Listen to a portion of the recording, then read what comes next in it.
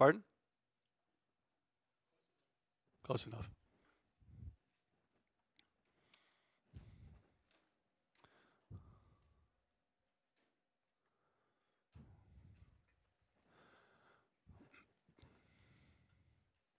Okay.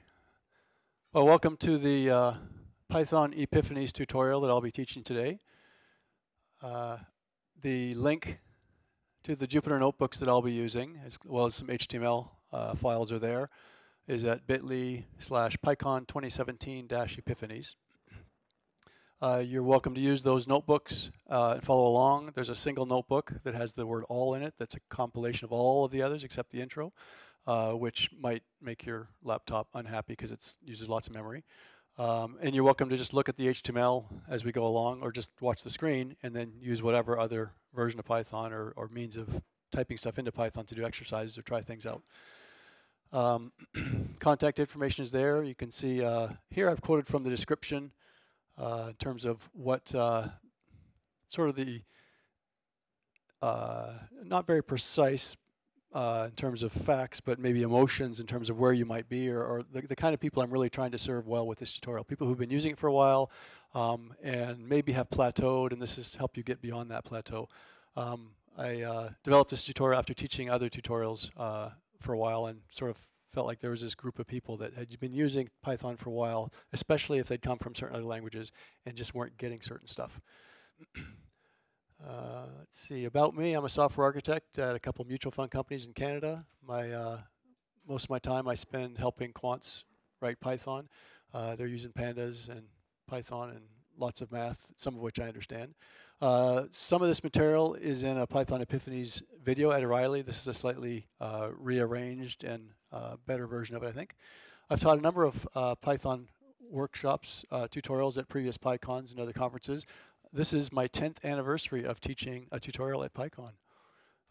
So that's kind of exciting.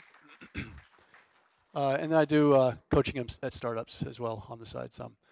I asked you before we started recording some of these questions. What programming languages did you learn first? And I heard C and C++ and Pascal and Java and JavaScript, and some of you first language was Python. And I think a good mix of people in the room who've used Python from 3 to 8 years, and some of those other languages had used for a number of years as well. So in terms of how this is going to work, the first 5 to 8 minutes is going to feel like a dry, boring lecture, but I want you to try to pay attention because it sort of sets the groundwork for some of the other stuff. And then the first 10 to 15 minutes after that is going to, for some of you, feel really, really slow. Please don't leave yet. It's going to speed up and get better, but I want to sort of dumb things down a little bit for the first while to try to reset the way you think about certain aspects of Python. And I think by doing that, it will help you, even if you already know it in your head, it'll help you sort of get in the right frame of mind to understand Python and how it works and not be confused by it as often. So let me talk about variables. So a variable in math is something that varies, and we are used to this from algebra. Most programming languages, books, courses, culture, really give you, even if this isn't what you learned originally, you sort of absorb this understanding of what variables are in programming languages. Traditionally, the compiler reserves memory for a variable, and it issues type-specific instructions that depend on the type of what's going to be stored in that location in memory. When you make an assignment statement, it actually takes what's in that box and overwrites it with a new value. Right? So if there was a 2 there, if I equals 2, and then you say, well, I is now assigned 3, the 3 overwrites. The bits in that box get overwritten with a 3 instead of the 2. Aliases are fairly rare, except maybe as function arguments passed in. Python is sort of on the spectrum of languages. It's toward the side that doesn't do that. It shares the math definition, which is a variable is something whose value varies, but only at a certain level of abstraction. This is unlike the traditional definition. And to avoid baggage, I'm going to use the words name. I'm going to use names and objects and binds and refers to, and I'm going to try most of the time to avoid the use of the word variable, and reserve that for when I'm talking about something that varies in the mathematical sense. So just to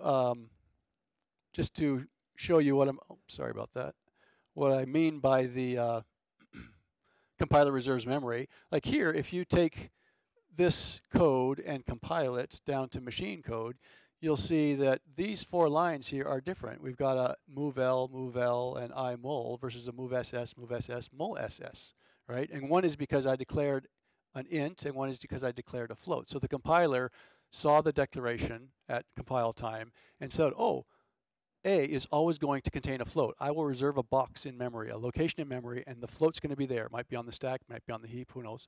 Might be static. But basically, when someone does something to that memory location, if they do a multiplication, I have to remember that it's a float because I'm going to issue floating point instructions, the ones with the SS, instead of long integer instructions. So that's what I mean about the types and what the compiler traditionally does. So here's a rough overview of how we're going to do this. I'm going to talk about objects. That's going to be the slow part. And then basically, I'm going to talk about names work the whole time. That's going to be the theme that runs throughout the tutorial, is how do we change namespaces, create names, remove names in Python. And then there's lots of stuff following that trail on either side that we're going to pick up and look at that's interesting in other ways too. Lots of examples. Don't expect to catch all of them. I'm going to use introspection and do things that I don't want you to do in code, especially not production code. I probably won't get to the last 2 sections, but you can do those on your own. And interrupt whenever you're ready or whenever you have a question. Some of the questions I'll say I'll answer that later, but feel free to ask me those questions. Any questions before we get started with I'm going to show you stuff. Okay, so an object in Python. Everything in Python at runtime is an object, absolutely everything. The creation of object is not related to names at all. Objects don't even know their names, and there are lots of ways to change namespaces. So first, let's just pretend I'm teaching my grade 4 child, which I do 2 years ago, a little bit of Python. Say, my point is I'm going to slow down. Like I said earlier, I'm going to slow down really slow, and it's going to sound like I think you're stupid. I know you're not stupid. You're all very smart, but you may be thinking about this slightly differently. So when I type the 1 at the REPL, the read eval print loop, the interactive prompt, or in this Jupyter notebook, when I enter the 1 and hit shift enter is the way Jupyter works, Python sees the literal, the single character 1, the digit 1. It says, I know what to do with that. That's a literal int. I can turn it into an integer object. So it goes off and creates an object in memory, and that object takes a lot more than 32 or 64 bits. It's a very large object, and somewhere in there is a representation of the number 1. It then takes that object, and because it's being entered at the prompt, it's going to try to output a string representation, a character representation of that object, and so it calls dunder str and gets the character 1 back and prints it out on the output. Okay, I promise I won't do that the whole 3 hours, but that's exactly what happens, and I can do it at least 3 or 4 more times. So I can create a number 1. I can create a floating point number. I can create a string. Each of these, whenever this happens, I'm going off and creating objects. Here, I actually created a 1 object, created a 2 object, created a list object, had the list refer to those things, and then the string representation came back out. So all that's going on every time Python executes a line of code. And I can, of course, do a dictionary. Every object has a single unique ID. All right, so the unique ID of the object that I'm going to create here is that. In CPython, this happens to be, at least currently, a memory address, and that's useful for people who are writing extensions. It's not guaranteed in all versions of Python to be a memory address, and I think in some it's not. What is guaranteed is it's unique. And there's another one, and there's another one. So I can take any of these objects I created before, I can ask Python, what's the unique ID of these things? Every object has some number of attributes. The way you access attributes, of course, is with dot notation. So I can look at that. I get kind of an awkward representation of what it is. It says function str.upper. Interesting, it doesn't say method. We might think about that later. I can call that method, and it will create a new object, right? So a string literal is an object. I'm slowing down again here. It has an attribute called upper.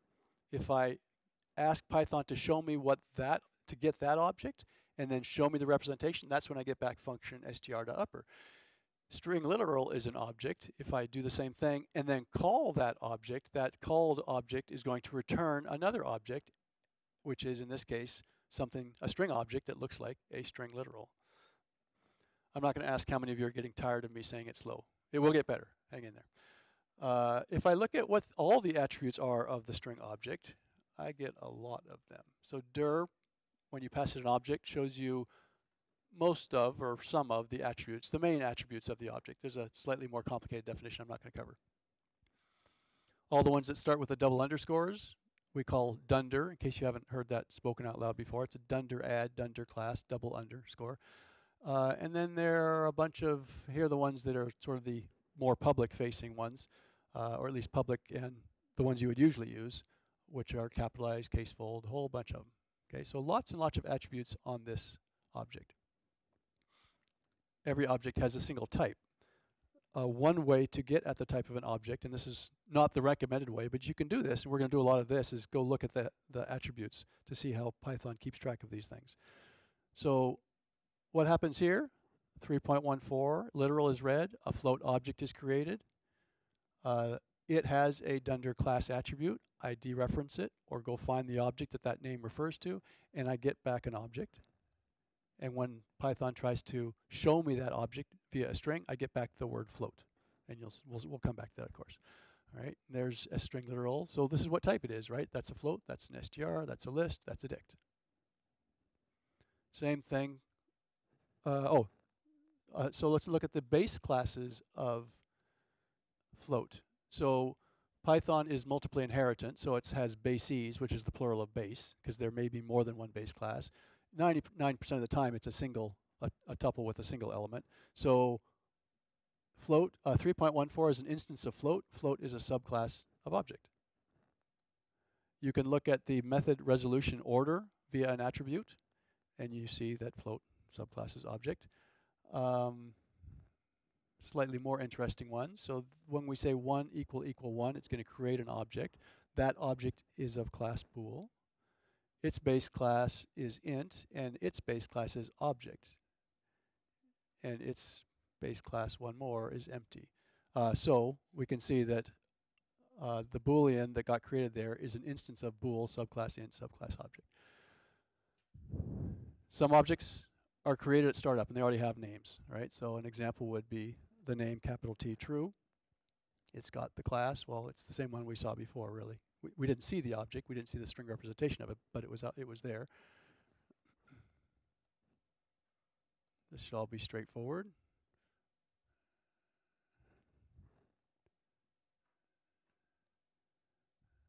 So you notice that the IDs of those two objects are true. That means they actually are the same object. That's what is means. So in Python, equal means, are these two objects equal? By whatever definition Python or the implementer of the type or class that those objects are an instance of defines equal to mean.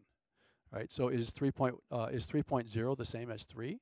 Well, no, they're going to be different objects. Are they equal? Well, that's up to those classes to decide. And so that's what is means. So we saw float before. This is an example of some of the built-in names, right? Float, and there it is there, and there's where the name is, right? So the word, when I access float, when I type float in the interactive prompt, Python looks it up in a namespace, goes and finds the object. When I type 3.14, Python goes off and creates a float object, and then I access its dunder class object, it's going to give me back the same object. And that object, when you try to print it out, when Python tries to show it to you, it's the word float, float. Okay? Okay. Here's an interesting one. What type does a type have? Well, types are of type. So there's float, there's type. So float's type is type. The class of which float is an instance, even though it's a class, is the type. And it's got an MRO, so type is a subclass of object, and it just, you can't get to the end of that chain. It just keeps going. Some built-in functions. There's one, function len. What class is it of? Well, what's it? It's an instance of built-in function or method. Don't worry about what that is exactly, and you'll see that we'll see later that different built-in functions happen to have different, be instances of different classes. It was whatever was convenient for the implementer. Okay, so to review, everything in Python at runtime is an object. It has a value, a type, base classes, a unique ID, and attributes. That's it. That's what defines a Python object. Usually, we can create objects other ways, like we call things. And this section here, I think I meant to put lower. I just added it in recently and missed that. But we'll do this now. So let's do something first before I talk about that, how you usually create them. So let's import the sys module. GetRefCount is a function in the sys module that tells you how many references are there. Give me the reference count for a particular name or an object. It's the object. Okay, it's a question of how many names does that object have. And even the way I said that, how many names does the object have? I'll show you later. That may not be the right way to talk about it. There are multiple names. Well, let's just play with it and see. Okay, so there are 3 names out there in this Python interpreter right now that's running that refer to the object that got created when I did that right there. It's interesting. Why wouldn't there just be one? True, I can understand. There's lots of them. Any guesses on how many nuns are there running right now in the running namespace? Lots, that's right. 25,000, if that's what you said. I didn't hear it clearly. Object is going to be more than none. Actually, it's less, kind of interesting. Okay, so usually often we create objects by calling other things, right? So len is this built-in function. I can ask if it's callable. I'll slow down again. What happens here is len is dereferenced to an object, which is the function, built-in function or method. Callable is dereferenced to another built-in function. A reference to that object that len refers to is passed off to the object that callable refers to, and that function executes and returns a new object, which is, in this case, true. So it's probably not a new object, it's probably the same one, but we can figure that out later if we want to. Okay, so then we actually call it, right? So every one of these is creating a new object, at least to simplify a little bit. Right? That's actually what len will call if it's there. Int's callable. Yep. Dict is callable. Most of the built-in types you can call them with nothing, and they will give you something, sort of the base case back. True is not callable. But bool is. 3.14 has lots of attributes. Those probably look familiar if you remember all of the 40-odd attributes that str had, but there are a few different. And there aren't very many functions, public functions, that aren't dunder functions. And there are a few other ones that have other interesting. I wonder what's going on there. I bet you didn't know that int had all those functions you could access, or attributes. I don't know if those are functions or attributes or something else. They are attributes. Sorry. Of course they're attributes. I don't know if they're functions or non-callables. Okay, so let's keep going. Oh, there's a method wrapper of float object. That's interesting. And it's callable. So let's call it. It expects one argument, got 0. Okay, let's try calling it with, okay. So we can see that's probably how addition is implemented on the float object. That one's not going to work, only because Python uses dot for more than one thing. But I can put parentheses around it and make it work. Oh, that's interesting. So you can't add floats to ints that way. Okay, so I'm going to take a break now. I've got lots of little short exercise sections. When you're doing the exercise, go ahead and type these in, see what you think they do. I'll review them afterwards. Partly it's just for you to think again about the same stuff. Partly it's just to give you a break from me talking. So I'll give you about 2 minutes to do that.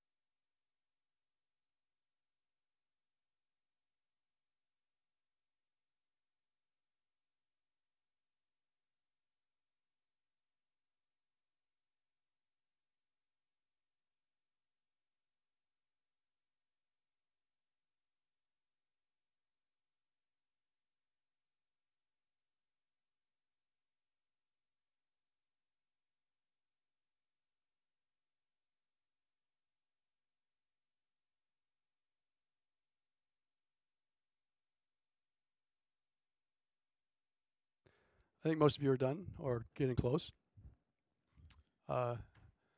So if I get the size of the string A, it's string, by the way, it's not a character. There is no character type in Python. There's only sequences of bytes or sequences of characters. In sequences of characters are called strings. So you would think the letter A, I mean, if we were writing this in C++, how much memory would the string A take? Maybe 2 bytes? This one's taken 50, right? And if I go up to 4 characters, it takes 53. So it looks like there's the base case, an empty string is probably 49. So there's a lot of memory being consumed, keeping track of what type this object is, what it's a subclass of, all sorts of stuff. Get size of 1, all the way up to 2 to the 30th minus 1 is 28. In Python 3, ints and long ints just magically seamless between them in at least most cases, or maybe all cases, I'm not sure. So you can see that when you start to get large enough numbers, it's going to take more than the 64 bits, and so it adds some more. Okay, so this is just proof that those objects are a lot bigger than they have to be if you were compiling this language. Question? They're all 24. Okay. Implementation detail. I don't know why that would be. I don't know enough about. Oh, you run 2? Python 2 something? You're running Python 3 as well. What's that? 3.6. Okay. Yep. But again, these are implementation specific, right? It gets compiled to a different architecture. I mean, obviously, if it's 32-bit machine versus 64, you might see a difference. But it depends on lots of things. Okay. So names. Let me talk about names more. I'm still talking about names. So understanding names, you really have to understand how they work. Almost every object is known by one or more names in one or more namespaces. So in the same namespace, you can have 2 names that refer to the same object, or you can have in 2 different namespaces the same name or different names that refer to the same object. Namespaces are like dictionaries, key value pairs, right? Except more specifically, it's name and a reference to the object. That's the key value pair. Names are bound to objects, or they are references to objects. Bound is the term that's used in the Python language spec often. Another way to think about names is it's like a post-it that you put on an object, right? So it's a label, right? Like I've got this laptop, then I put a post-it, I write post-it, or I write laptop, stick it on there. And I say, oh, it's Stuart's laptop. I write that in there and stick it on there, right? Or I've got multiple names. You know, I'm Dad, I'm Stuart, I've got nicknames, etc. Hadley Wickham said about a year ago, and he was talking about R. There are differences in how objects work in R and Python. But he says a name has an object. An object doesn't have a name, and that's a really helpful way to think about it. And here he's showing you visually what's going on, right? Is that that the object doesn't know its own names. The object doesn't have a reference to the names that refer to it. It's a one-way thing. Let's see what the names are in the current namespace. Ooh, okay, I'm running IPython, aren't I? Look at all that stuff. Lots of history, built-ins, lots more input history, I think. Just keeps going. Okay, and a bunch of other stuff. Let's clean up this mess and load it.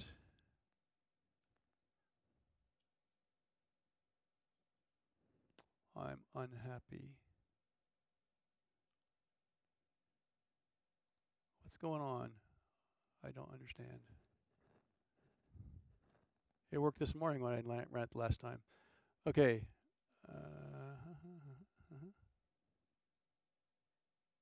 Let me just check because it'll bite me later. Give me half a second. I don't get it. Okay, but I think this is defined by now. There we go. So here's a fake dir that forgets about all the ones that were there before, or remembers not to show me the ones that were there before. I've used that lots of times. Anyway, so if I try to access the name number under, so basically what I'm showing you here is what's in my current namespace. It's like an empty dictionary. There's nothing there. All the stuff that was there I swept somewhere else. So if I try to access number underscore 1, I'm going to get a name error, right? Very similar to a key error, but it's specific. It's a name error in this case. When I do this, what happens? Well, the 300 literal int, the object representing 300 gets created. A reference to it is stored someplace, and the place is stored is in the current namespace, and it's stored as a key value pair, specifically the name and the object and a reference to the object. So number 1 was not a name, is not a name in the namespace. Now it is. I just added number 1 to the namespace and made it refer to an object that I just created, or that Python just created for me. Okay? It's simple, it's obvious, but again, I'm trying to brainwash you to think this way about it. So now if I look and say, what are the names in the current namespace? There's the key value pair. My dir end makes it look like a dictionary. Right? So important to understand here is a simple name assignment like this, it's not an operation on the object. In a compiled language, it would be an operation on some memory that got reserved at compile time, or reservable at compile time maybe. And when I say number 1 equals 300, something gets written in memory. And it's related to that object or that variable in a sense. In Python, a simple assignment is a namespace operation. So I'm changing the namespace. Okay? And now if I try to reference it, dereference it specifically, I get back the object. So clearly Python has variables, so we will think about number 1 as a variable. And I'm going to change the variable's value to 400, meaning I'm going to create an object 400. I'm going to change the key value pair and say, oh, okay, in this namespace, the dictionary that's like a namespace, I've got the name 1, I've got the 300. I want you to now change it to be name 1 refers to 400. Okay? Ta-da. So I rebound the name to a different object. I took that post-it off of the 300 and I stuck the same post-it on the 400. Okay? And I see there it is. If I do number 2 equals number 1, I'm saying whatever number 1 refers to right now, please make number underscore 2 refer to the same object. So now these are 2 names for the same object in the current namespace. All right? Number 1 is 400. Number 2 is 400. And if I look at the current namespace, it shows me number 1 and number 2. Now, it shows you the 400 on the right. It's actually the same reference to an object, a single object, which is 400.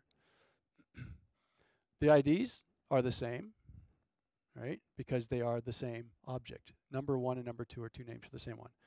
So when I del number 1, that is a namespace operation. I did nothing to the object. Okay? The object, which represents the integer 400, it may still be in memory. I don't know. It really depends on my Python interpreter. At some point, Python may, if that was the last name referring to the 400, it may choose to clean up the 400, get rid of it because it's not used anymore to save memory, right? That's garbage collection. But that's not what del does. Del just changes the dictionary and says, get rid of that key value pair. Okay? And I see dir end still shows the 2, right? Number 1, now I'm back to name error like I was before. Okay? So objects have types, names do not. So a name can be bound to an object of any type.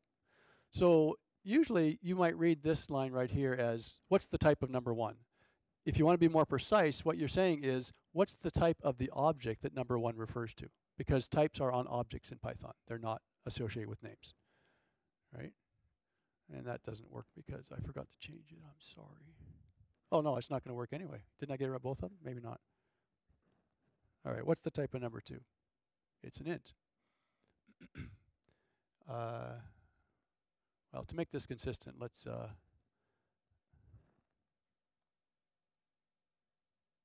this is what I intended.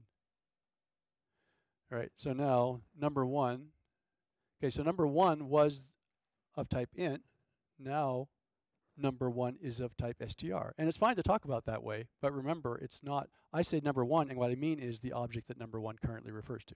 That's what always should be, you should be aware of in the back of your mind when you're thinking this about Python. Okay? Okay. Object attributes are also like dictionaries. In a sense, the set of attributes of an object also form a namespace, right? So I will be pretty, I will use that quite commonly. I'll talk about the object, the namespace, which is a module object, or the namespace, which is an object. So let's import types, which I can do in newer versions of Python. just to give me a simple namespace instance. And so I've got this object P, name P in my current namespace referring to an object of type simple namespace. All right, I'm getting tired of saying it, so are you. It has a dict, which is empty. If I assign attributes, it's basically doing a namespace operation on the P object, right? P is like a namespace, and it's got those attributes now, and they're stored in the dunder dict. And I can access them with dot as well. So again, those are namespace operations, assignment, access, and deletion. And they're actually implemented via those methods. There's the dictionary I can access, and you can see that you can just call those methods directly if you want, and they work, right? You don't have to say p.x. You can use p.dunder set adder all the time. How much better is that? All right, so p.deladder x, did that delete? It did delete something. It deleted the attribute, so it deleted the name. It did delete the object. Python may or may not delete the object later. Okay. And similarly, assignment, access, deletions of subscriptions, like list, square bracket I, slicings, where it has colon in between, those use set item, del item, and get item, right? So if we have letters is a list of A, B, C, and I can access that, well, that's happening through get item 0, as you can see. Here, I can access there. Either one of those, they're doing the same thing. And here's an example of a slice. This one's a little tricky, because what do you think? Oh, no, this one's not tricky. This one's pretty straightforward. This one's maybe a little bit tricky, right? So letters starting at 1 and going as far as you can, change what was there, Bravo, to now be Bravo Charlie. And so it did that. And you could do the same thing like this, right? So you notice I have slice. I'm actually using the built-in name slice to create a slice object. Python did that for me here, created a slice object. Here I'm doing it explicitly, which is handy occasionally. And you notice I had to put in the none. And why did I have to? Well, it's because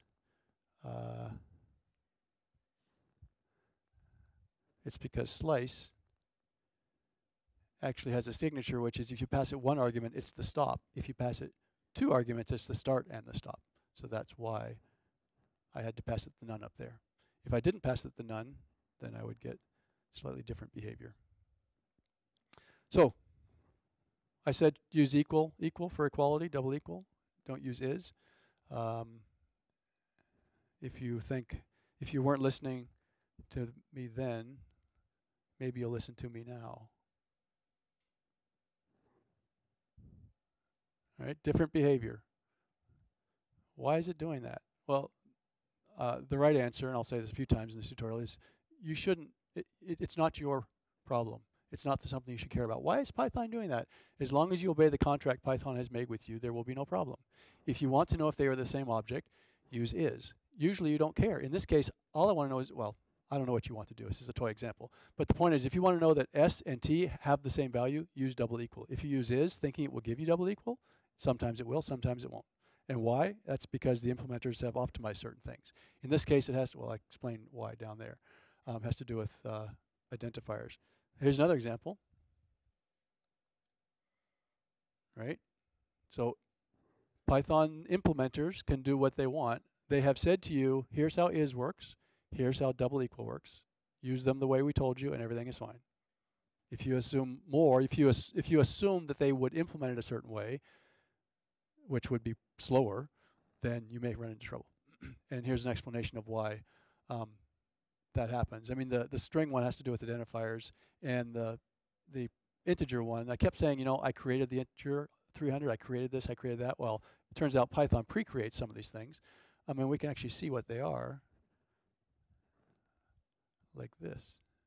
If you look at those CPython memory addresses, you see that from from -5 up to 256, and you can check all the ones in between and both ends if you want.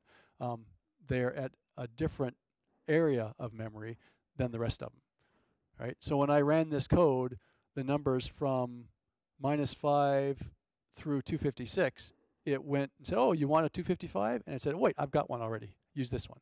So it doesn't recreate all those relatively small numbers. And that's just to save memory. Might save speed too. I think it would. No, it probably does. Yeah, of course, because creating one that already exists. It's a trade-off. Some other examples. Right? Even if you do stuff on the same, well, again, I did it as one line here, but with semicolons, which you don't usually see in Python, but you can put multiple statements on a single line with a semicolon. It's pretty rare. I equals j equals 500. This is syntax that says make I and j both refer to whatever's on the right. If you want to see why this is happening, you can go disassemble those two, and you can see that it compiled them into different sets of byte codes, right? And that's completely legit. There's no test case that breaks because of that, at least no legitimate test case. Okay, so I've got a few more exercises for you in the ref count area as well. So I'll give you a good 3 minutes if you want to do that one.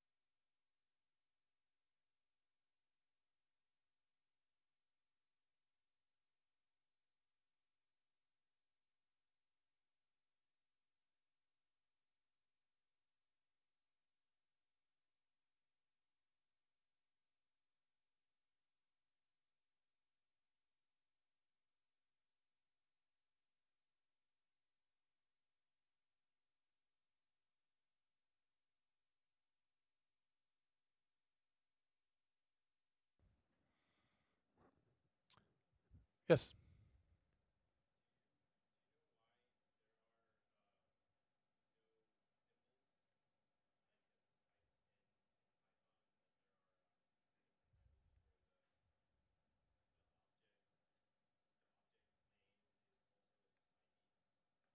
Do I know why there are no symbols in Python like in other languages, in the sense that there's an attribute of the object that's the same as the ID? The name of the object is its ID?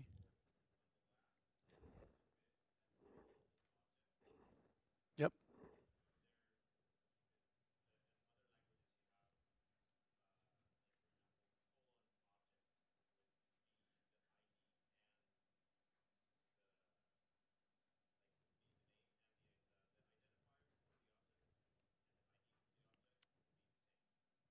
Yeah, I'm not sure I understand the question. Let's talk about it at the break. Or if I haven't answered it elsewhere as we keep going. But it sounds like an interesting question once I get it. Okay, so let's just look at these.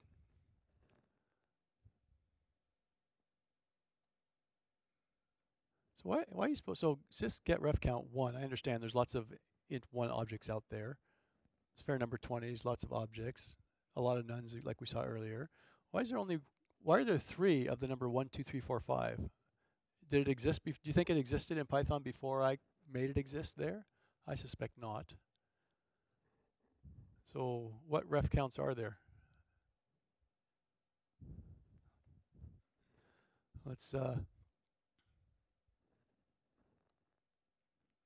about this one? So here, sentinel equals object. So if you call object with no parameters, it just creates a top level, an instance of the top level class, which is object. And when I call ref count on it, there are 2. What are the 2 references to that object? What's that? No. And I'm not saying that because I've read the C. I'm just inferring. It can't be that, because I know what the 2 are, and it's not that. That would be 3. Yes, that's one of them. And the other? Yeah, the name right there. So there are the 2 names that exist. Let me rephrase that. The 2 names that existed in some namespaces when this integer object 2 was computed, one was this name sentinel right here, and the other was getRefCount takes a parameter, and when that argument was passed to getRefCount, there was a name inside getRefCount, and that name referred to the same object. So that was the number 2.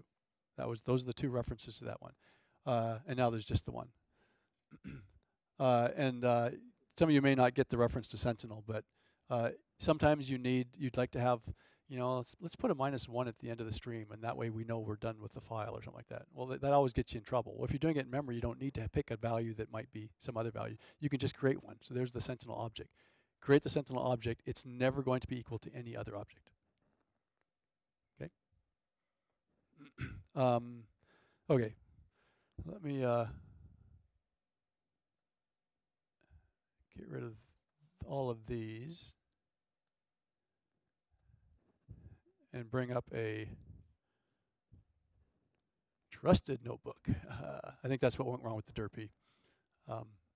There's a newer version of Jupyter, and it has the issues with trust, and that's I think what was going on. But where am I here? Okay. So before I forget, let me remind you that I am going to forget when the break is or should be. We go from 1:20 till 2:50 about for the first 90 minutes. What's that? Oh, at 3, so it's not exactly in half. Okay, so if I'm getting close to that and it looks like a good stopping point, especially if you're itching to go, then remind me, isn't it a good time for a break? Especially if you want to get ahead of the crowds, I'm happy to stop a little bit before. So we'll break for about 20 minutes somewhere in there, 10 or 15, we'll see. I'll tell you before you go. Any questions before we keep going? Okay, functions. So the definition of function adds its name to the namespace. So this is one of the things that changes the namespace, is the def keyword, right? All right, so I just added how many names to the current namespace? 1, and that's the name add, right? Now, interesting, when I look at the representation of this function, there's the word AD. Those letters ADD are in there too. So there's 3 characters ADD in the current namespace, and they're also, here's an example where I said objects don't know their names. Well, here's maybe a counterexample where this object seems to know something about its name. You could say at a high level it knows its name, and there it is. Earlier versions of Python, you might not see qual name. But it's not a name that's guaranteed to be its only name or its primary name. It's the name it was made with, and it was helpful. And the reason it's added there is because it's useful to have that for error messages, for example. Okay, let's change its name to multiply. So if I now try to access multiply, will I get a name error or not? You don't have to shout it out. Actually, mostly I want you to think about this. Like if there's some keener in the crowd who always shouts the answer right away, I'm going to stay quiet because I want you to think about it. When I ask the question, it's rhetorical. Think about it. Am I going to get a name error here or not? Does the name multiply exist in the current namespace? No, it does not. And I get the name error. All right? Even though the add name refers to the object, which is the function add that I defined, and it thinks its name is multiply, it doesn't mean that I can access that name. All right? And if I look at add earlier, when I looked at add, I got function dundermain.add. Here I have function dundermain.multiply. I could do this, and now multiply will work. As in, there's a name for it, right? So it's just an object and has some functionality. It thinks its name is multiply because I told it to forget about the word add. Okay. How many of you knew already that functions had dictionaries? How many of you ever used it for a legitimate purpose. It's kind of interesting. I mean, there are times when it's useful, but you can just do things with them if you want. So function definition defines a new namespace, adds parameter. So function execution, sorry, let me slow down, defines a new namespace. So when I call the function, when the function is executing, there is a namespace inside the function, and it knows the names A and B and plus maybe others. All right. So here you will see, all right, A and B, those names existed for a little while and then they went away. Okay. Default arguments. Assume you're aware of this. Right? So default arguments, the default value you give to an argument is evaluated at when the function is defined, not when the function is called. Okay? And that's one of those cases where it gets you in trouble if you use square brackets, for example. Give me an empty list, and then you modify it in the function, and the next time you call the function, it's not empty anymore because it only gets evaluated once. I should make that explicit.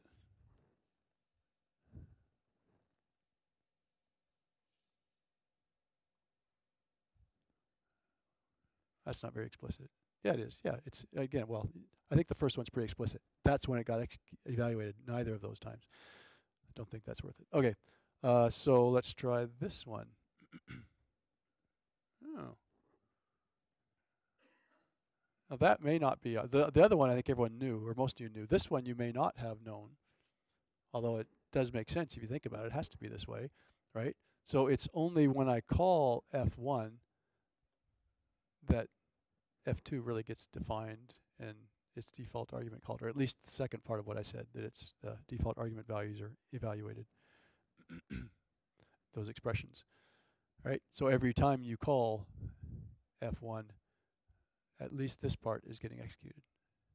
I'm saying at least because I haven't gone to dig into the code to see if there's some optimization where it pre-compiles parts of it. I don't know. Function annotations. Anybody here using function annotations yet? And for typing or something else? Oh, yeah. You tried F2. Tried what? I'll get to that. It shouldn't have worked. So that's good that it didn't work. So function annotations, in case you're curious, they're just arbitrary expressions, right? So you could have, obviously this works, and it's what you might expect if you're using function annotations for typing, or for,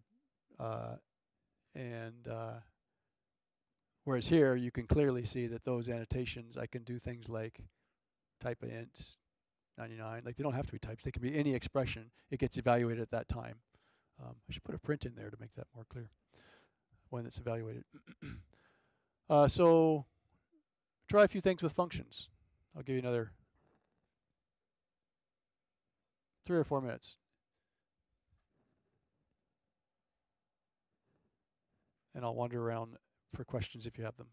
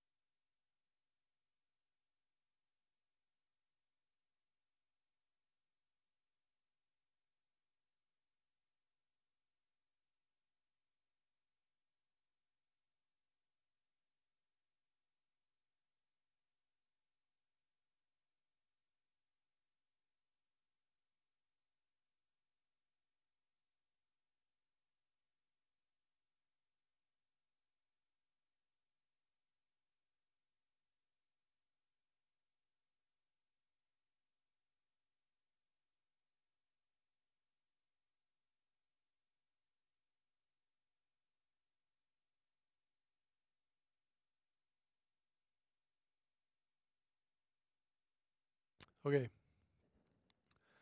So here I'm just defining a simple function, or you did in your exercises, if you got to it, that shows you what's being passed in. That one should be fairly obvious, right? So arguments get passed in star args and star. Well, args is often the name given here, but you can choose whatever name you want. And the star collect any remaining regular or default keyword, regular or keyword arguments. And you can see here, so here's the A and the B show up in the keyword args dictionary. Let's create a tuple. Just to remind you, there's a dictionary. Just to remind you, if you pass a dictionary to a list or consume it as an iterable, it just iterates over the keys, not the values. So here, if I just pass T, the tuple, it shows up as a single argument, which is the tuple that gets passed to it. And here is a, by the way, I'm doing surveys as I teach this in various places. How many of you pronounce it tuple? Raise your hand. How many of you pronounce it tuple? Oh, okay, interesting. I think it might be a Canadian-US thing, partly. Not entirely. Eh? What's that? It's a Thursday, so I pronounce it tuple. I do some of both. I'm confused. Okay, so here you can see, right, FT, it goes as one argument. Here it actually unpacks it into two arguments. And this one, what's that going to do? Sorry. It's got to be a mapping. And there you can do. So, any questions? Okay, scopes and search order. So we've looked at assignment. We looked at del, which is a namespace operation. We looked at def. And I forgot to mention def. Part of I sort of hinted at it, but the name add, when Python reads the add, it takes that string and puts it in two places. It puts it in the namespace, and it puts it in the function object. Def name, so adds it. Lambdas do too. And then when you execute the function, the arguments, the parameters that are defined in the signature become names in the body while it's executing. And then the resetting. All right, namespace is a mapping from names to object. It's like a dictionary. Namespace operations. Scope is a section of Python code where namespace is directly accessible by using a name. For indirectly accessible namespaces, that should be an S there, I think. No, for an indirectly accessible namespace, you access values via dot notation, right? And we've seen that. And here's the part I really want you to look at. Here's the namespace search order. First, it starts in the local names, the innermost scope, local names. What does that mean? Well, it depends. If you're inside a function that's inside a function, when that function is executing, it looks first in that function's body, and then it goes out. The names of enclosing function, and then it goes out. Search starting with the nearest enclosing scope, and then it keeps going until it gets up to the module level outside of any functions. Middle scope contains the current module's global names, and the outermost scope is built-in names. Okay? All namespace changes happen in the local scope. That's really important, and we'll see an example of that. So don't reassign built-in names, right? Len is a built-in, therefore you should never call your own variable or your own name. You should never, I said the word variable. You should never call your own variables len, because someone's going to get confused and think it's the built-in. There's nothing stopping you from doing it though, so let's do it and see what happens, just to make sure we understand how names do work. All right, so let's do this. All right, so def f print line a. Okay, looks good. So I've in that function, I'm going to call that function, and in there I'm going to print line A, and shows me the built-in function len. Right? So you can see what's going on there if I scroll back up, right? It's looking in the, so as it's executing this, it sees the len, doesn't find it in the local namespace, goes to the next enclosing scope. Oh, we're not in the function anymore, we're at the module scope, and it finds it there, somehow, there or above. I'm going to be vague for a moment. Well, okay, I won't be vague. It actually finds it in namespace containing built-in names is where it got it from. But before it looked there, it looked in the module's global names. Okay, back down here. So let's define len as a function inside the function f. So now when I call f, and I define, inside f I define the function len, which does nothing. By the way, why does Python have a pass keyword? Does C++ have a pass keyword? Why does Python need one? What's that? Exactly. In case you were wondering, that's why Python has a pass, is because if I leave the pass out and just put a comment, it'll say, I don't know what to do. There's no body here because it's all about white space for indentation. Anyway, so then I print len. So when this len here, it's going to go look in the current namespace and find this name that got defined just beforehand. And it prints it out, which you saw right there. And its name is kind of cool, a function f.locals.len. All right, what happens here? F.len, right? Pretty similar, right? I'm going to find the function. I'm actually going to call the function, and in the function that I get called, right? So I'm going to call, when I call f, it's going to define len. It's then going to call len, which is going to print something, and then it's also going to print it down here. So let's see what that does. F. So line B gets called, and so in here, the len it finds is this function, and here the len it found was this function, and here the len it found was this function. So all the same local name at the same address. Okay. And how about this? This can be same. Very similar. There it is. So it finds that one. So it finds that one. Sorry. Okay, so let's now add a little more complexity. Let's put a local name inside the function len. So I've got it built in. I've got the function f. I've got len as a function inside it, and inside that function I've got a local called len. All right, I'm just exercising your namespace muscles here, making sure I'll just give you a chance to practice how does it actually work. So when I call f, the first thing it will do is define this function, but I won't see any activity because it's not executing it. Then it's going to print, I think it'll print that function. Then it's going to call that function, and then it's going to print that name. Well, the contents of that name, as in, see, contents, there's a variable way of thinking, the object to which that name refers.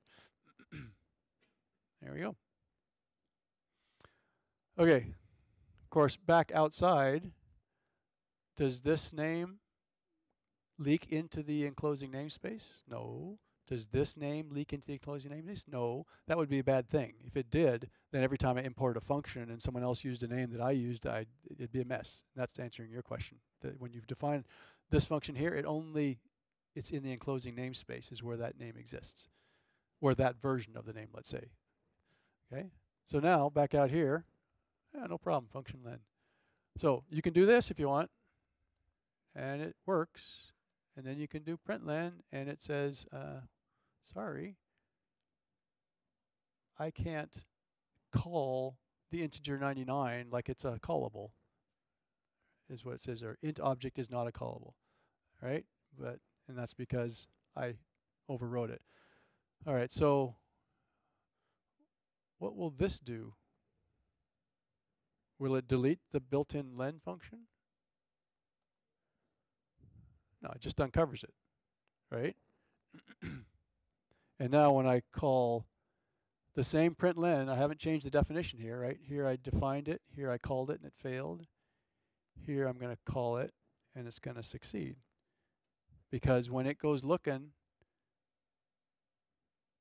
for the function, the name, it looks first locals, then out, right? And it finds the right one.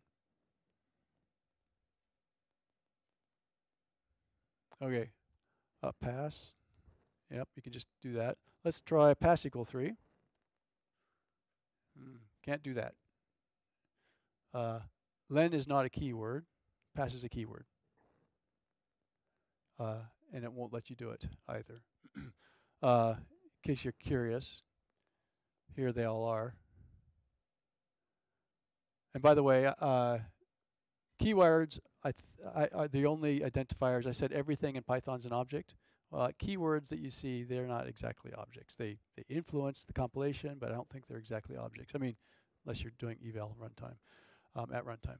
Okay, so any questions before we move on? Yes? If I what? Del len again? So up here, Yeah, so right here, for example. So len currently is the function that's built in. Oh, wait, is that the right one? Oh, I think so. And if I try del len, interesting, eh? Did you know that? Okay. I think I've seen that, but I've forgotten it. It's not defined, but it is defined. Oh, it's not defined. Well, if it's not defined, then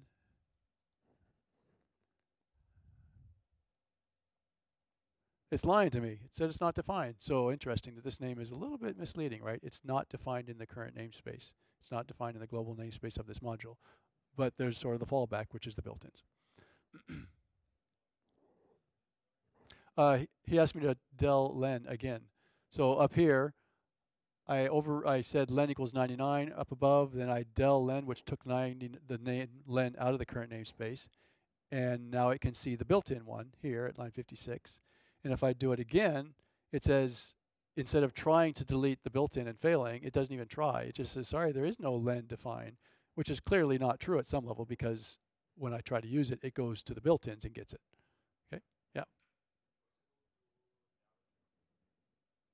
To do what from built-ins? I hope not. I don't know. I don't know.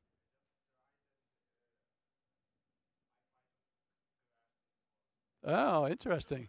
And you did that through the Dunder built-ins, not as opposed to there's also a built-ins module, and don't remember the exact relationships. So, good way to crash an IPython console. Try to del space dunder built-ins.len. Yes.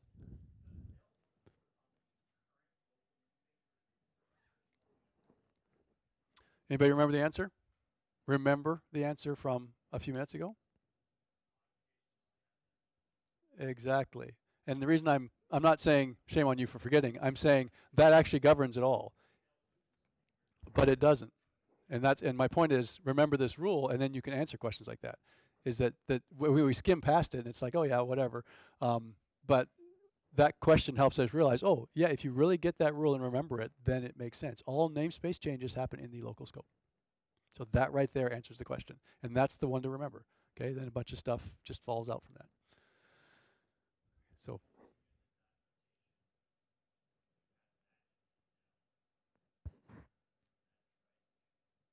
You mean like del space p dot x? It calls p's dunder del method.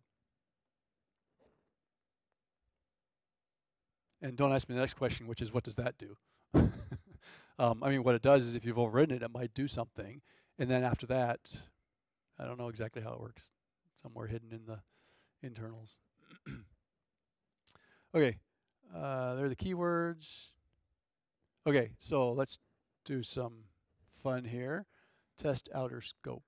All right, so if I call test outer scope, I can see that the X, it gets to it, finds it no problem. And if I test local, let's define a local, which has, and give it, make that name refer to the object 2. And I can see that X in the local scope of the interpreter, which is the module scope under main, is 1. But when I call test local, I'm going to see the value 2 that got assigned to the local X up there. All right, and we can see that X is still 1. And now I define test unbound local. It's going to print X and then assign X. So when it prints X, which X is it going to find? Well, let's find out. You think it'll find the 1, or will it find is there any way for it to find the 3? It's a hard question to think about. It's so hard to think about that Python can't even think about it. And this is where you get the unbound local error. Right? So this is the closest thing you might see in Python to an uninitialized variable. Local X referenced before assignment. Local X referenced before assignment. So it was trying to access the local X. Right? So where did it get a local X? And the answer is, well, let's just make sure X is the same. The answer is hidden in here. So test unbound local is a function. It has a dunder code object.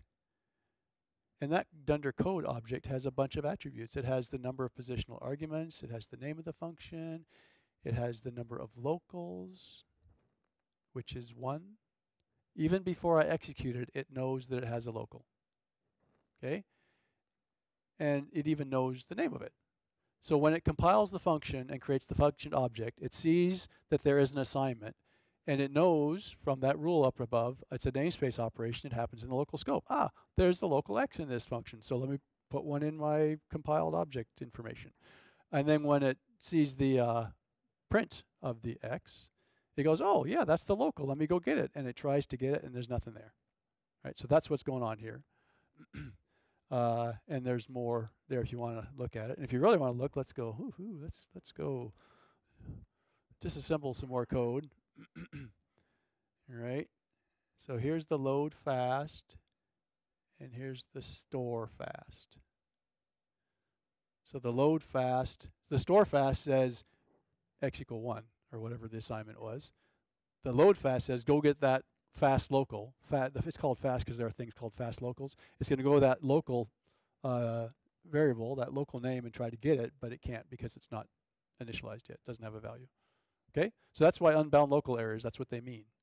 Right? So again, just to reiterate, what happens is when it compiles the function, like when it sees, by the time it's compiled, it's got a bunch of bytecode that you saw down below, and so when and it figured out that there's a local. So the print x got evaluated by the Python interpreter or compiled into bytecodes that say access the local variable x, but the local name x doesn't refer to anything until after the next line. Okay. So it kind of fits with the way local names work. Could we change Python's behavior to do something more sophisticated here? Yeah, but it's there's a lot of throughout this tutorial today, there are a few places where I'll show these what people call warts, these little edge cases. Python is very good, in my opinion, at choosing to leave or even design in warts that make other parts of the language so much simpler and so much more powerful. And so if I show you these things, it's not to say, oh, look, Python's broken. It's no, they're design choices that were made that make Python a great language, and some of them leave these little edges where they kind of confuse you sometimes. Well, if you understand why, my hope is then they won't bother you so much, if they bother you at all. They bother me sometimes, like, what's going on there? Okay, and then there's the explanation from the FAQ that tells you exactly the same answer. I'll let you read it on your own. If you want to look a little further, you can, after the tutorial, compare those two. If you do A equals B, B equals 7 versus B equals 7, A equals B, and you'll get similar kind of thing, just to, if that interests you and you want to cement it. All right, let's look at global. All right, test global, what does that do? So you can put the global keyword in front of a name inside a function, and it tells the Python interpreter when it's compiling the function into bytecodes to treat the x differently, right? So in this case, I check what is x, and now when I call test global, it's going to try to print bx, and then x equal 4 happens. Is this x equal 4 a local namespace operation? No. And if you answered yes, you were thinking the right way, but it's because I didn't tell you that global overrides that. That's exactly what global does. It overrides that rule and says, okay, I know what the rule is, but in this case, I want this one to actually don't create me a local. So when you see a reference to it, go up the stack, the enclosing scopes to be more precise, more accurate. This one?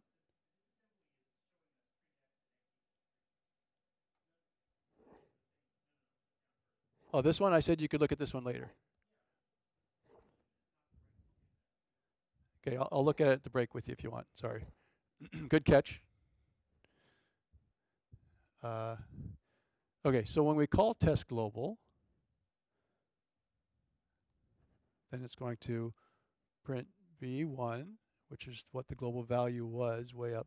Oh, it's way up there. Sorry, I should have reminded you what it was. And then it's going to assign x to 4 and print C4. And now what happens if I look at x? Is it going to be 1 or 4?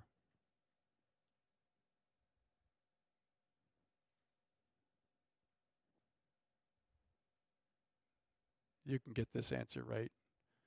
What did global say? Don't make a local. Therefore, it's the x that was outside. So the X that is outside is going to have the 4. That's what global means. It says don't do the local name at all. Yes? Try it. Yeah, try it. Go for it. Try it. See what happens. All right, so he's saying let's trade those around and see what happens. I encourage you to experiment. I'm going to apologize to the people I'm not going down those rabbit trails. They're really interesting ones, and that's how I got to teach this, was by going down those rabbit trails lots. But I want to keep going to cover other stuff. If I do that too much, Ray, hey, go ahead, speak up. Okay, so here if we look at test global, it has no locals. And if I disassemble it, it doesn't have a load local, load fast, it has a load global. So different kind of code getting compiled there. Because that's what global means. It says change your rules when you compile this function. Okay, so Python 3 added a non-local. So that's for you to do. I'll give you a few minutes.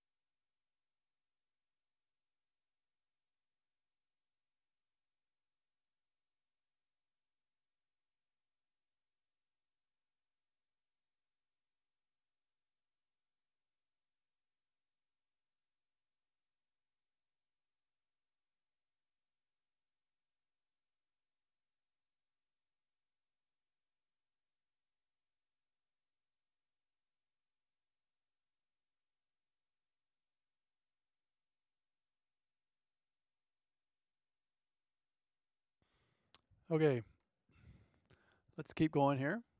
Let me back up first and just make it a good question, which is, like, when you say global, a couple things. One is I may have misspoken and said that the global X means turn off the local name logic in the compiler. It does that, but it does something more explicit. It says, anytime you see X inside this function, refer to the global X, not just one that's not local, because that's what non-local does, right? So then so here, this X and this X and this X all are referring to the X that is in the global namespace further out. Okay, so that's why it does what it does. This function non-local is one. That one I think should be, any surprises there?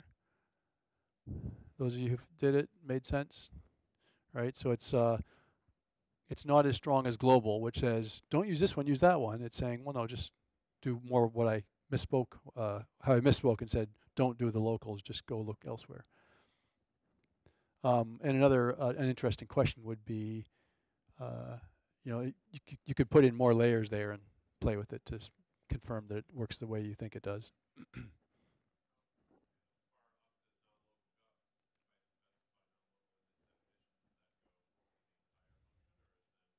My understanding,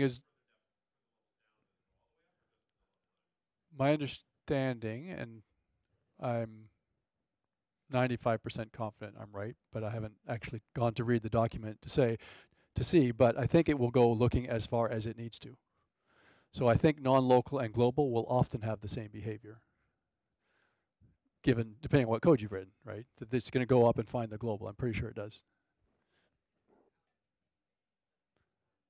Yep, it'll look in the enclosing scope. So we're function F3, which was written inside F2, which was written inside F1, which was written inside a module, and built-ins presumably as well. It does exclude global. Ah, good to know. Okay, that sounds vaguely familiar. So it does not go to globals. That's kind of surprising. I wonder why that choice was made. Surprises me. It's not intuitive. You don't want to be surprised by language design in large ways. The sign of a good language or good code, I think, is when you're not surprised. The fewer surprised, the better. Okay. And then there's some more stuff you can go look at. Let's poke around slightly at the built-ins. Lots of built-ins that there is. So let me just, I'm just skim through this quick, and the code here doesn't matter. I'm curious, what are the built-ins? And the answer is there are 143 of them, of which 76 of them are not exceptions. And I can go look at those exceptions if I want. There they all are. And you can also just go look in the documentation. So here are all the exceptions in Python. This one, by the way, NB, nota bene, this is the top level you should ever use, right? So a bare except statement is not a good idea. If you want to catch every single exception there is, stop at this one. And that's why almost everything is a subclass of exception. The base exception has system exit, keyboard interrupt, generator exit. Well, those ones you should not ever catch. And then there's lots of other ones. But if you're still using Python 2 or recently moved to Python 3, there's a lot more. This is a much richer hierarchy in Python 3 than it was in Python 2, which is nice. So what about all the things that aren't? They're all the ones that aren't exceptions. Some of those will look familiar and some maybe not. Here's what I told you about. Use exception, accept exception is the right way to do it. Not like you could, in theory, you can just delete from here all the way to the colon, and Python will let you do that. Don't. Just advice. There we go. So notice this name. I just created that name, right? So that is a name. So that again, there's the main namespace operations like def and assignment. There's little edge cases like inside a for loop, etc. Well, here's one where you actually can create, this name gets created for this block of code here. Okay, so these two types cover a whole bunch. So type, here are all the ones that are type, and here are all the ones that are built-in function or method. It's kind of interesting, but not really helpful. because there's stuff in the top list that looks to me like it's more like a function or a method, and there's stuff in the bottom list that looks to me like, is that true? Is there anything in the bottom list that looks more like a type? Maybe, maybe not. But again, this doesn't matter. I don't care what it is. I care how it acts, right? If it walks like a duck and quacks like a duck, it's a duck. And that's the way you should write your code as well, is think about, what do I need to know about this object I'm being passed? As opposed to, oh, it's a list, I can do this. Well, no, just think, what's the minimum I need to know about it? You write your code to handle that minimum, then your code can be extended to do things you hadn't expected in good ways. So don't assume you're being passed a list. Just assume you're being passed something you can iterate over, for example. Anyway, and then there are a few leftovers in case you're curious, which are these ones. Not implemented type, none type. Interesting that those aren't exceptions. Ellipses. Anyway, doesn't matter. This was just sort of for fun. So let me let's leave it because I may not have saved it for my corrections. Okay.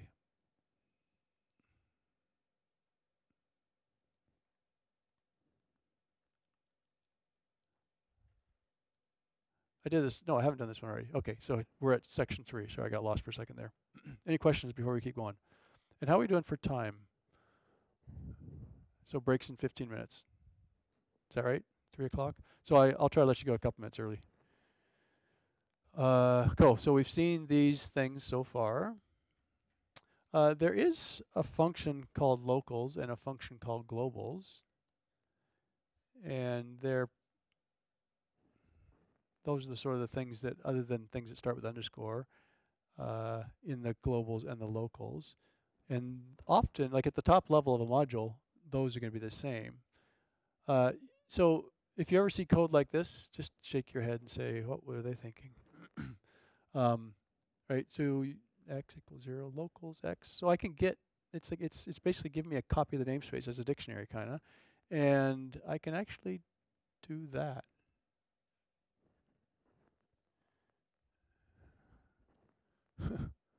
Don't do that, right? But they are there. Those two functions, locals and globals, occasionally come in handy. I used to use them in non-production code when I was trying to do what fstring now does really well, which is great. And if you think you should use them, beware. It won't always work the way you expect, right? So even though I said this is like a copy of the locals namespace, and so I can do this assignment, but then I look at it, it's not 5, it's still 1. And that has to do with fast locals and how it optimizes stuff. Okay, so we've covered a whole bunch of stuff. Let's look at import. Uh-oh, is this going to fail on me again? Or was I just... I think it was trusted or I was sloppy. Okay, so nothing in my current namespace. Again, I'm using underscore dir just because the regular dir is going to show me lots of IPython and Jupyter, IPython mess, lots of variables. So I'm cleaning it up here. If you're using just the interactive prompt without IPython, you can just use the regular dir and you'll get pretty similar. So import CSV. Now I've got the CSV module there. It's added a new name to my current namespace, right? And I can look at that, and it tells me, oh, it's a module CSV. Oh, and now you know I'm running Windows. Look at that.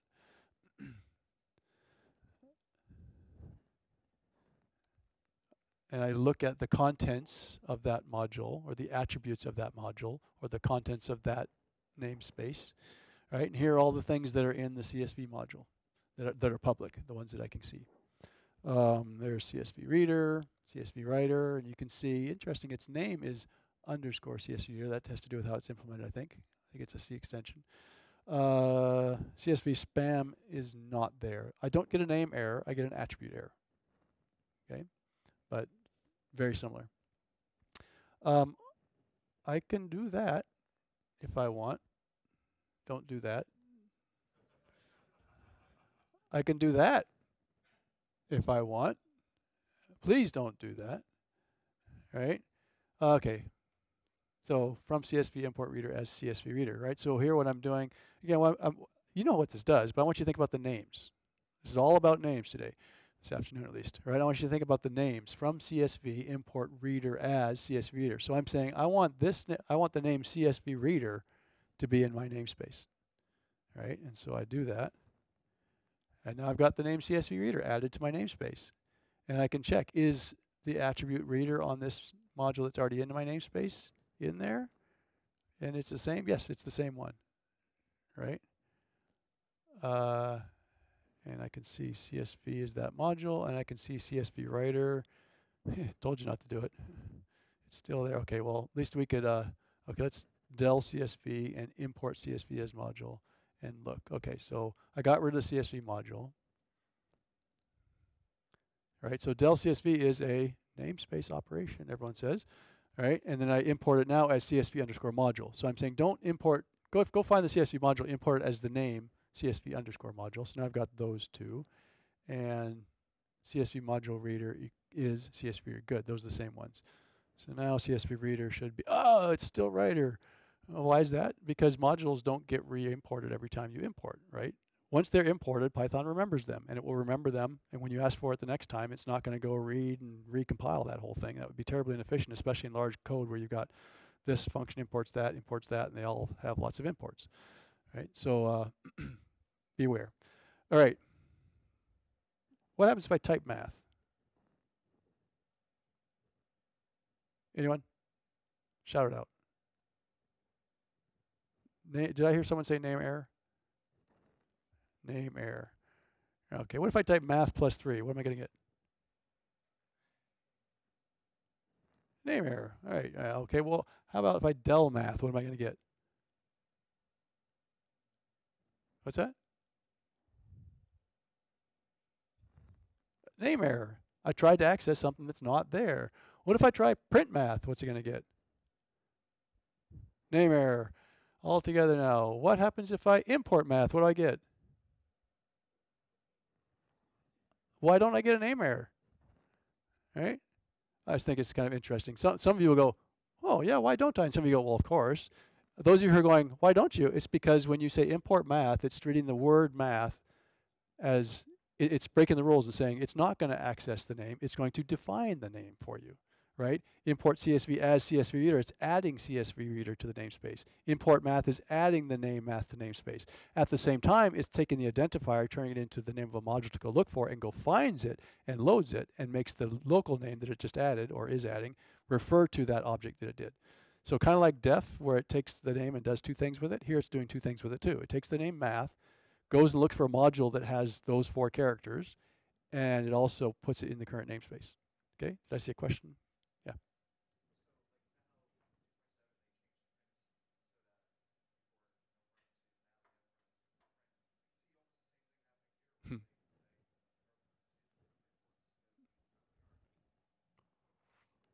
So why? So the question or the comment was print in 2.7 was a statement. It's a function now.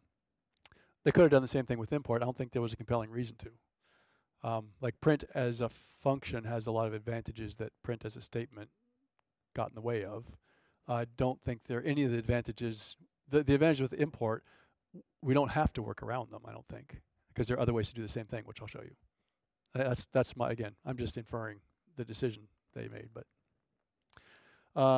Okay, so I've imported math, and now when I access math, yes, so math is a name here, and it's also the name there. And now if I del math, I won't get the name error because it will actually remove it from my current namespace. Right? But it's interesting, before it can remove it, it has to go find it. That's kind of odd.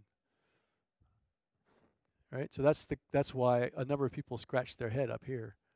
Why does it need to go find the object if it's just a namespace operation?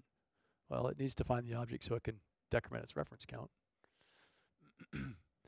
Okay, so what if we don't know the name of the module? Well, we can use import lib, and it's got an import module method function. Well, I don't know, callable. Doesn't matter if it's a method or a function or a under call method on an instance. It's a callable. All right, so now if I say math.py, I should get an answer, right? Or will I get a name error?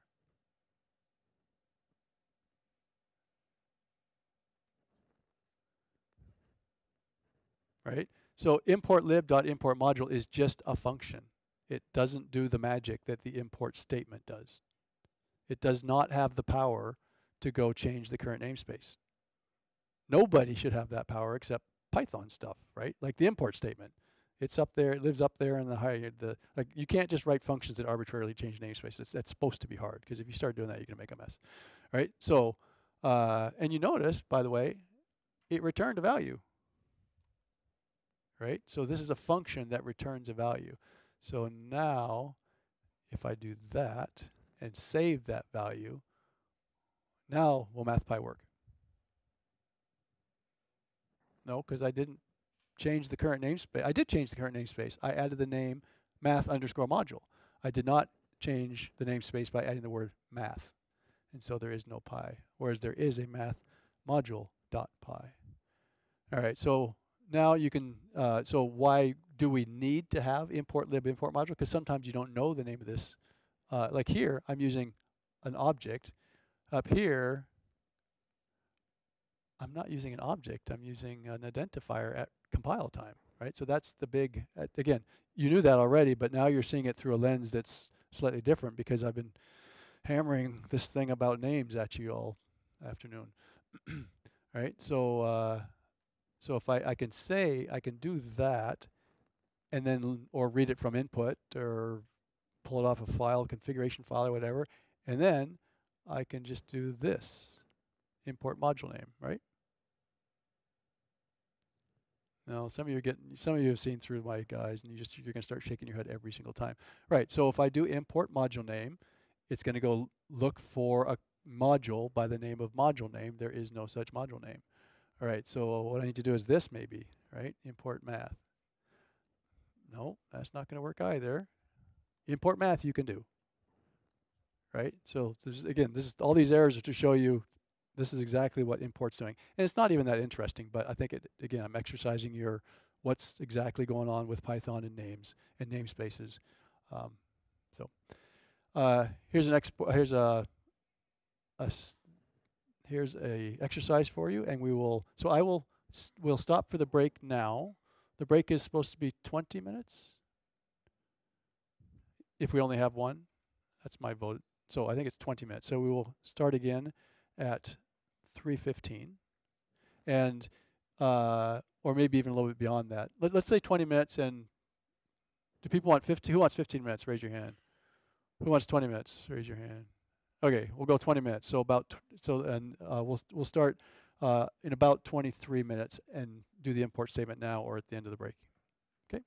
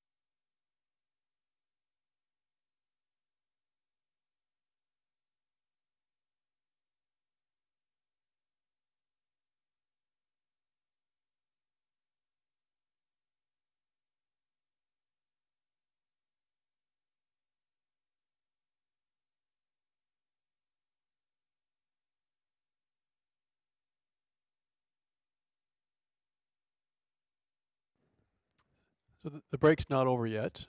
We still have a few minutes, but note two things. One is the SurveyMonkey link, which is, I believe, specific to this tutorial. surveymonkey.com/r/PyCon228. It's very helpful. The reason this tutorial is as good as it is instead of not quite as good is because I've gotten feedback in the past. So please keep giving me feedback and others. And then the second piece is a challenge there, the next one there. See if you can figure out what error that will give you without actually running it.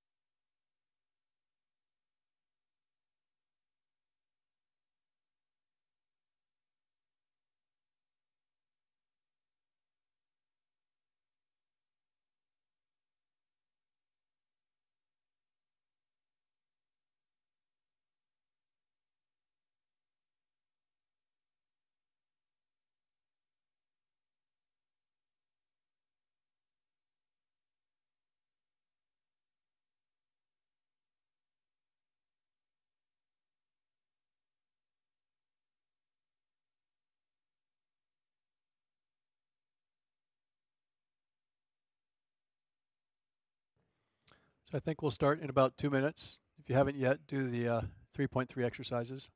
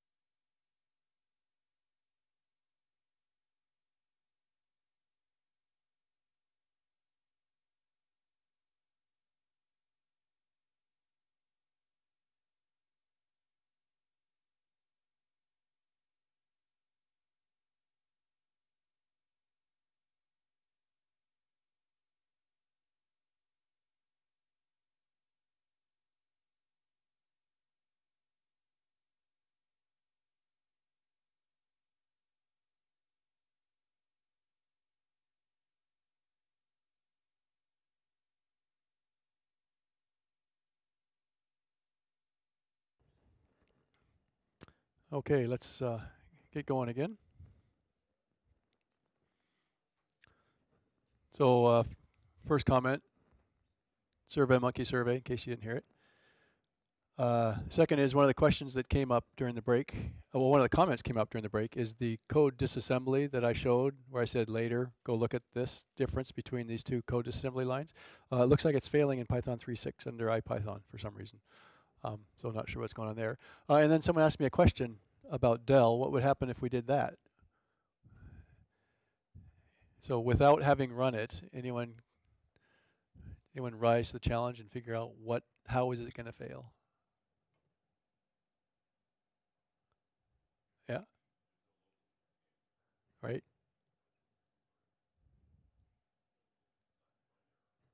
Yep. That's how it fails. And the hint to that, or the clue maybe, was back when we did del len. Oh no, what was it? It's when we did. Wasn't it del math? And it gave a name error, even though it didn't. No, that wasn't the hint. But that's similar, right? So think about del math when it hasn't been imported. That fails with a name error, even though it's a namespace operation. And del len fails with a name error, even though there is actually a name further out. And then this is kind of similar as Python. And it'd be interesting to disassemble that, and I think you'd see what's going on there, that it's going to have a local variable len, and then when it tries to run, when you run it and it tries to do it, it can't find the local variable len. Yep. Is it true? Yes. If I scroll far enough back, you would see namespace operations always happen in the local namespace.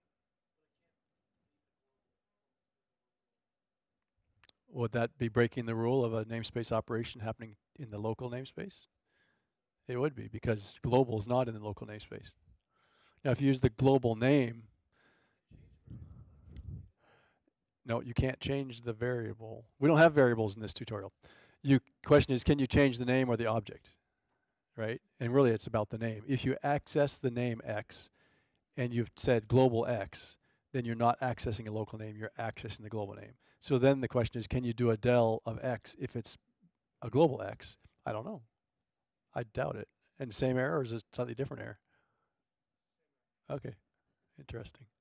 And that's yeah, it was one of those little edges again. One of those like that. Again, I've run across lots of errors where we could have written a long paragraph to say, well, actually, here's exactly the kind of error you're getting and why. What's the value, right?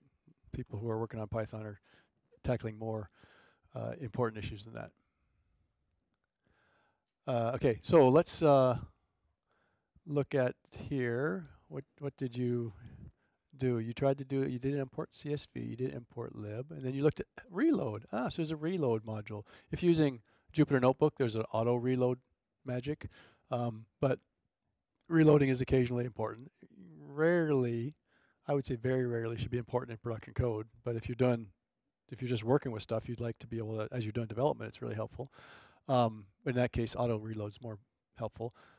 So here we'll do a del CSV. Okay. Right. Yeah. So again, why? Well, it's because import lib.reload. Reload wants a string, not a name. No, it doesn't. Or does it? Let's see. Oh, apparently it doesn't want a string either. Okay. Once it's imported, then can we say that? No, that's not going to work either. Well, maybe we should read the error message.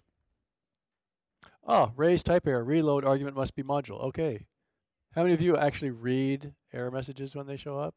And if you admit that you don't, one of the biggest I think newbie failures is like I mentor a lot of people we hire, and some of them are new, as in young and new, and just skim right past the error messages. Just slow down, read the error message. It actually helps sometimes. And part of that is, if you've worked, some programming languages, you want to go find the error in the 7,000 line output. It's good luck. Python at least doesn't do that, or sometimes it does maybe, but I think the culture is raise an error if it's going to be an error.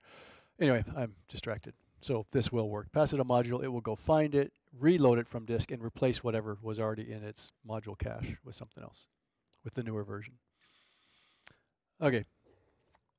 Augmented assignment statements. So let's bind two names and reassign one. So here I'm going to say string 1 equals string 2 equals ABC. Right? And we know that syntax of that, what that means is make both these names refer to that object. And now I'm going to say string 2 equals string 2 plus D. So ABC concatenated with D is going to give me a string ABCD, and string 2 is going to become, that name is going to now refer to that new ABCD object. And I can see that they're not the same object anymore, and they have two different contents. The names refer to two different objects. Right? Okay, let's try with list. Yeah, and if I do the same thing here, right? So very similar behavior. Now let's change, instead of string equals string plus, or list equals list plus, let's try string plus equal. So we'll reset those names, string 2 plus equal D, and I get the same answer. They're not the same object anymore. They have two different values, two different objects. They are two different objects, those two names refer to. And then we do it with list, and we get something different. Why are those different? Well, the answer is that the plus equal in foo plus equal 1 is not just syntactic sugar. Okay, so plus equal is one of these edge cases. It's very well documented, but if you're not looking for it, you're not aware of it, you might go, oh, what's going on? These actually have their own bytecodes and methods, right? The plus equals is its own operator. And is this going to work in Python 3.6? Let's find out. Looks like maybe it is.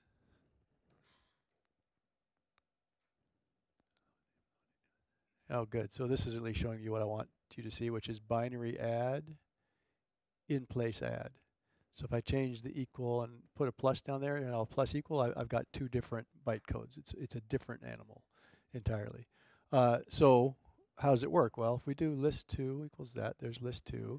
If I call iadd on it, the first thing to notice is it actually returns a value. And the other thing to notice is it changed the list. Right? So ABC was the old list. Now ABCD is the list. It gets returned by the dunder iadd method. Right? If I call this one, I cannot call that one. But didn't I call that one? What's going on here? There's an in-place add, name1 plus equals name2. There's no type information in here. What's going on? And the answer is, what happens is, in-place add as a byte code, it goes and looks for dunder iadd, and if it can't find it, it says, oh, str doesn't have a dunder iadd, which we just found out because we tried to call it directly. Then it calls add and does the reassignment for you. Okay, so that's some part of the functionality of the in-place add byte code. Blah, blah, blah. The method should attempt to do the operation in place, modifying self, and return the result, which could be, but it does not have to be self. So here's the exact precise definition of how it's supposed to work. If the specific method is not defined, the augmented assignment falls back to the normal methods, right? Whereas it does that part. All right. So let's see that with tuple. It's still Thursday, right? Right. Int object has no attribute iadd. Good. And it doesn't support item assignment, right? So we know that that iadd fails, and then we know that tuple does not support item assignment. They're tuples are immutable. You can't change them, right? And if we do that, well, same thing. It's immutable. Can't do that. And of course, it has not changed. It's still 7. But we can do this. All right. So there's tuple 2. Oh, phew. Tuple object does not support item assignment. That's good. It only gave me that error. Do you think it hid the other error, or was there another error? Does the list 12, 13 have a dunder iadd? Yeah, it does. Okay, well, let's look at tuple 2 and see that it actually, by the time it got to figuring out it wasn't supposed to do the assignment, it had already called dunder iadd on the list, and it actually made the change. So this is another one of these famous warts in Python, is that you get this error, but it actually made the change, right? So could we fix this? I'm sure we could. And how much slower would Python be to handle that weird edge case? If you were to understand, let's try to understand why it's doing this. So if we sort of unpack it and say, there's the list, there's the tuple 2. It's Thursday. So if we try to call the iadd, it works and does the add. And we can see that it actually is, it's the same list, right? And then we look at tuple 2, so we can see that it already changed, and then this is the second half of what happens in that, and that's where we get the type error. So you can sort of, this is just sort of breaking into separate pieces what implicitly happens in that case. And if you want to do some more disassembly, you can look there, and of course start by looking to see if it's actually the same, if it's actually doing the right thing, or is it just let you check. And then there's some more stuff here. Okay, questions? Function arguments. Can functions modify the arguments passed to them? Okay, so what happens when I pass an argument to a function is a local name is created in the body of the function in that scope while it's executing, and it refers to, it's bound to the object that was passed into the function, possibly by dereferencing another name somewhere, but that doesn't matter. The function doesn't know about that. All it knows is it gets an object reference and it can get to it with the name that was defined in the signature. Okay, so if we do that, so we're going to try to take the string that comes in and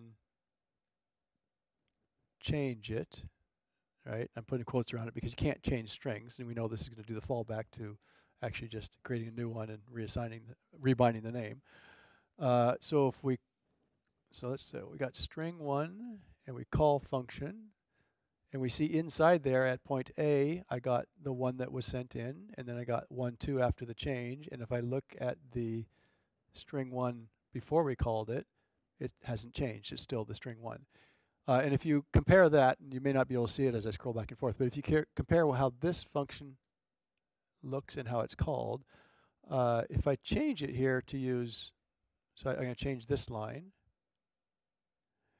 and I'm also going to pass in a literal. I'm not even going to pass it a name. Well, I'm not passing either. I'm passing an object, but in one case, I did the function call using a literal. In the other, I called the function using a name in my local namespace that get dereferenced. In both cases, it's an object reference that gets passed. Right? So I call it. I get the 1, 2. Right? And of course, when we're done, and I forgot to show you that. Then, oh, okay, yeah, that's why I forgot to do it, because I would have to type this, right? Like I was going to show you that the name hadn't changed. Well, it's because I didn't even pass a name, so it doesn't have to show you. I passed it a literal. And obviously the literal string 1 didn't get changed to 1, 2, because you can't change strings. They're immutable.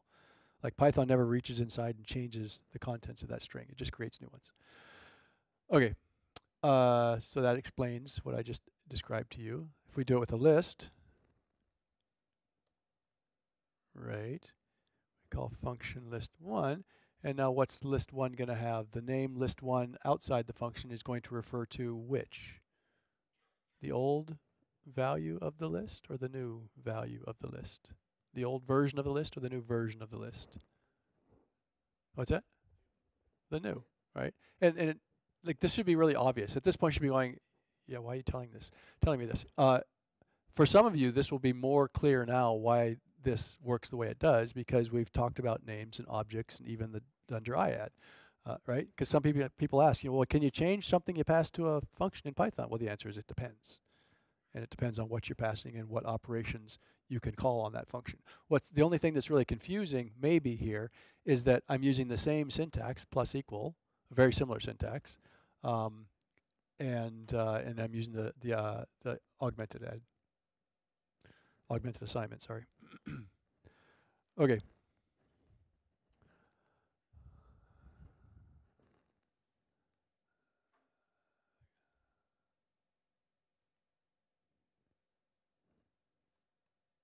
What's going on? Did it go?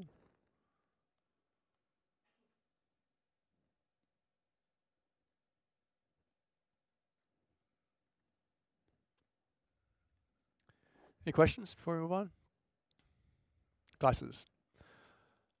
So, a class statement starts a blocks of code, creates a new namespace, very much like a function.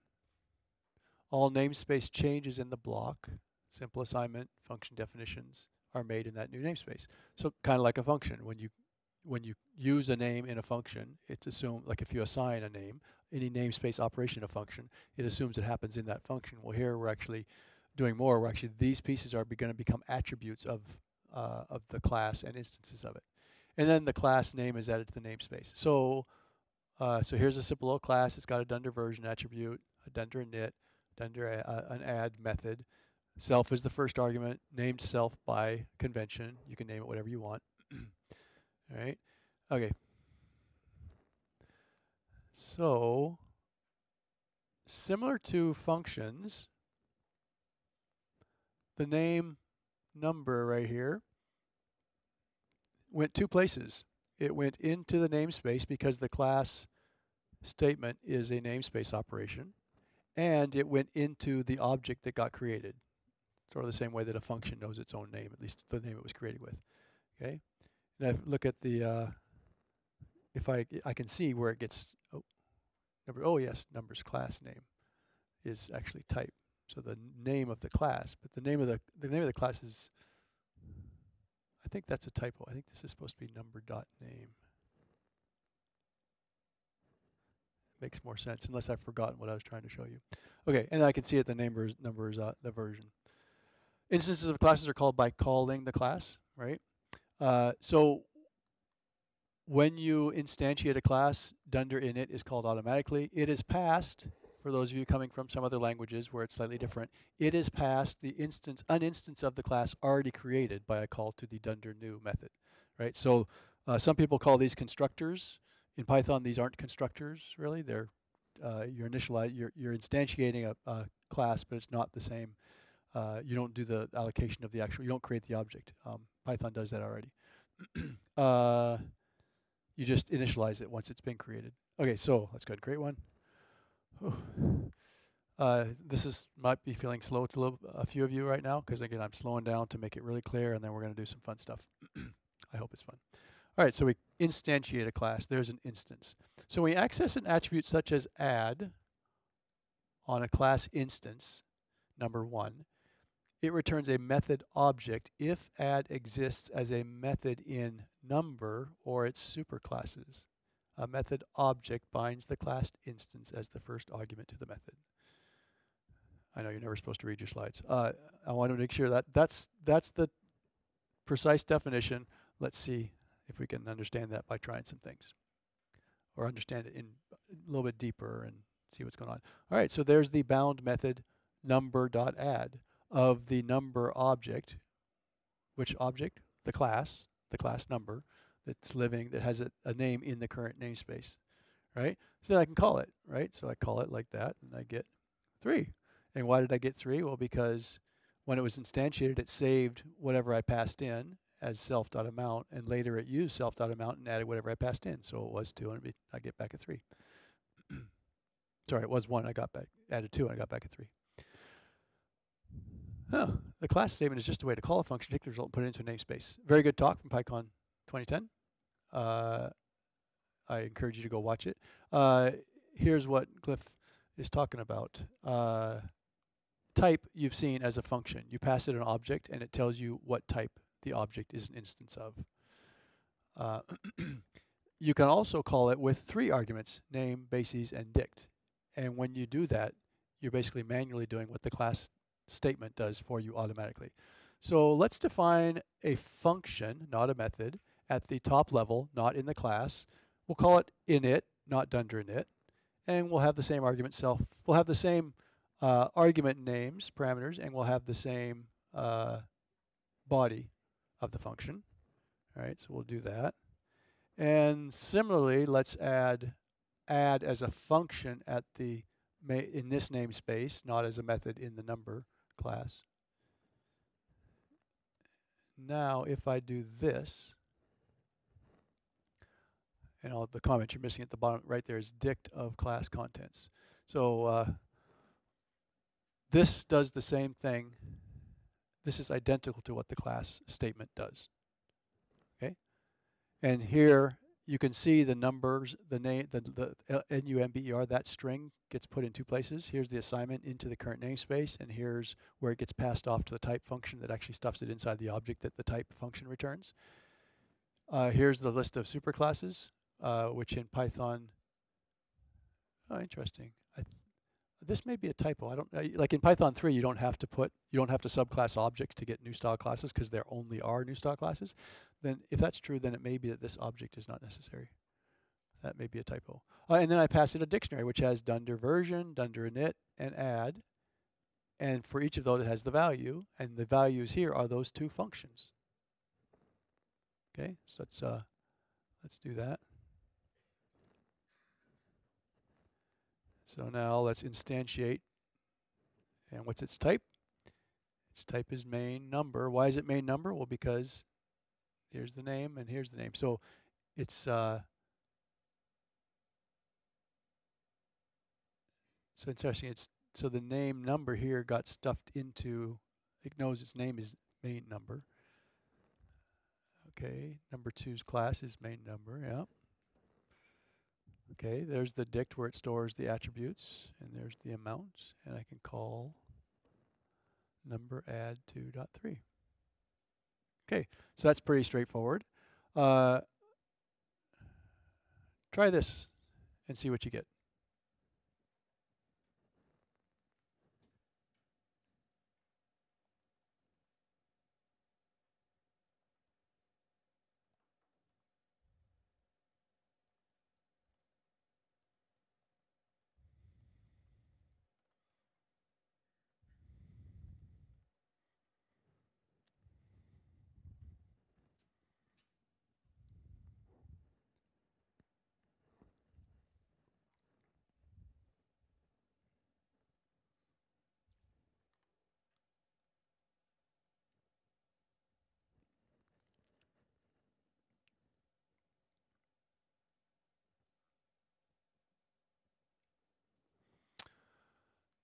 Okay, hang on. I'm going to apologize.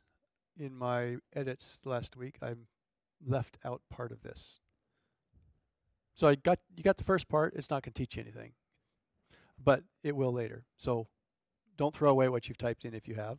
And let's go see some other stuff first. Actually, give me just a second here.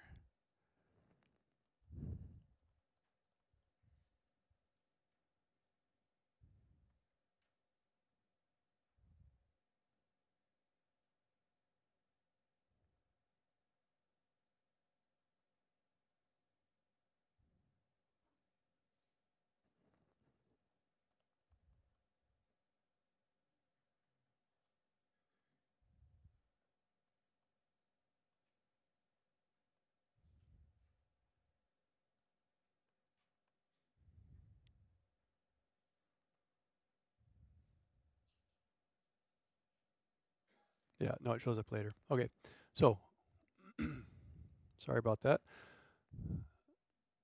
So here's the class number, same as it was before. I just want to, except I added a print down here. Otherwise, I'm just repeating it so it's fresh in your mind. Let's poke around with this class a little bit. In this class, there's the numbers version, numbers under doc.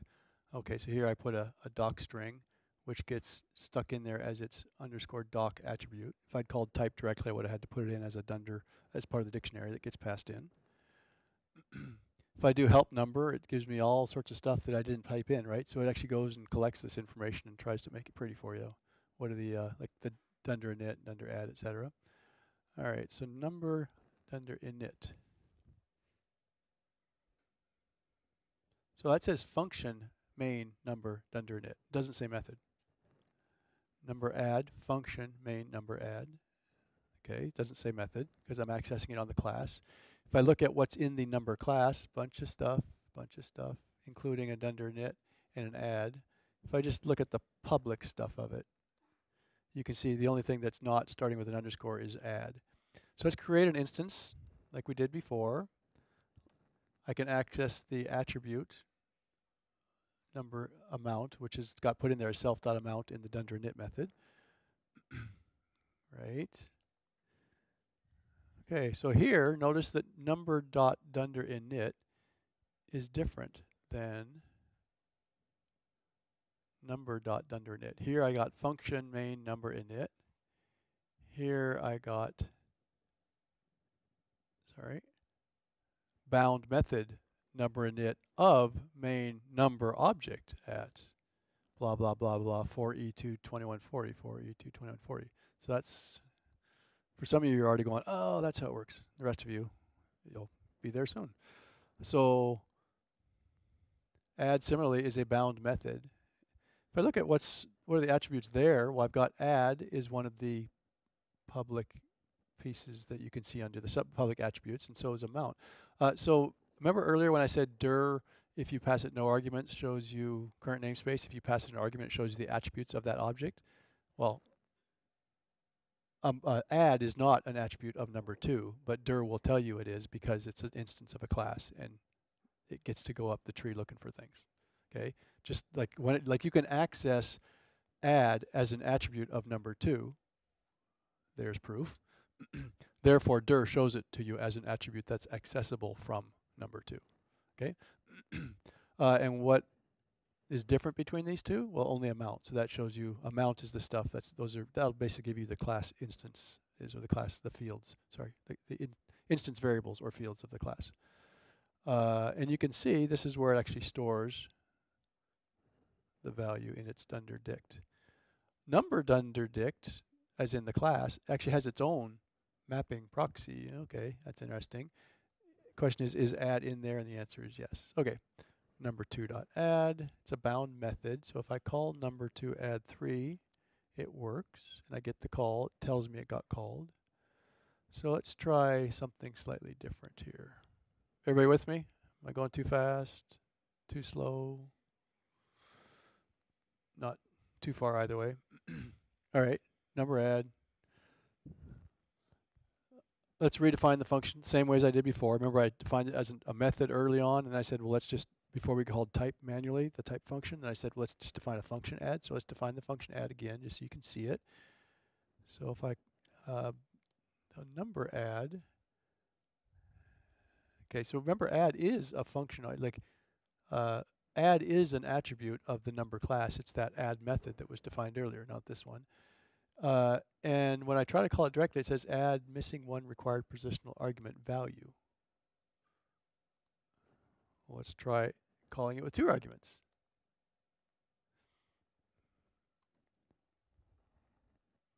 Actually, this is, when I say this is the earlier definition, both when I did it outside and inside. So this is the same as the method. Remember, it's the method add, takes self, add value as parameters, and it returns self dot amount plus value. So I passed it the right number of parameters, 2, 1, 2, and the reason it failed is because the first parameter, self, got the integer 2, the second parameter value got the 3, and it tried to do self dot amount, and it says the int object 2 has no attribute amount, right? Well, what if I pass it an object that does have a dot amount attribute, like this? Because number 2 has that dot amount attribute. Then it works. Okay? Of course, this is the right way to do it. Here's what the init looks like. Right? If we look at number init, yeah, we could do help. Yeah, okay, let's try something else here. Let's monkey patch.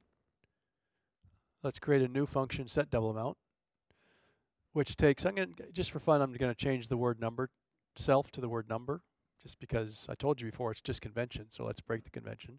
And it's going to do the same thing as the dunder init did earlier, except it's gonna double the first, the second. The first argument is number, the second one is gonna double that, and then save it as an attribute of the first argument. Okay, and then let's monkey patch, right? So we're basically going to, on the fly, take that method out and put a different method in. It's not, usually when people think monkey patching, they're thinking testing, and one of the nice things, it always puts it back when you're done. I'm only doing the first part here. All right, and okay, number dot dunder emit. So similarly, it says it's a function, and it can get at it. The function itself thinks it's called set double amount, because that's how I defined it up here. If I do help on it, it's going to look okay. All right, so number 4 equals number 2. Is it true? Does number 4's amount actually equal to 4? Yes. All right, so that seemed to work. And can I do this? Yes, I got 9. Okay, so I just monkey patched numbers dot dunder init to be my own init that's slightly different. Right, so I didn't do that by changing the code that defined the class. After the class object was created, I went in and said, use this thing instead. Bound method, that looks good. Yeah, and it's true both for number 4 and for number 2. Right? Number 4 was instantiated from the number object, the class, after I monkey patched. Number 2 was instantiated before I monkey patched. But when I access number 2's dunder init, I get the same bound method.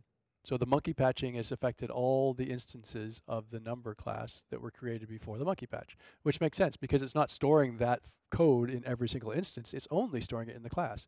When you access it in the instance, it goes and looks at the class to find it and then returns this bound method thing. Okay.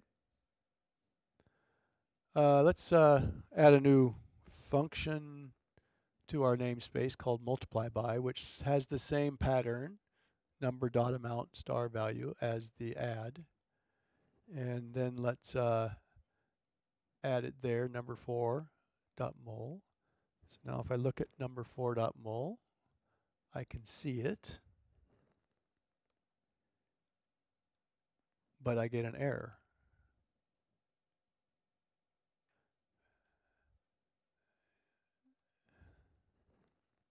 But that works.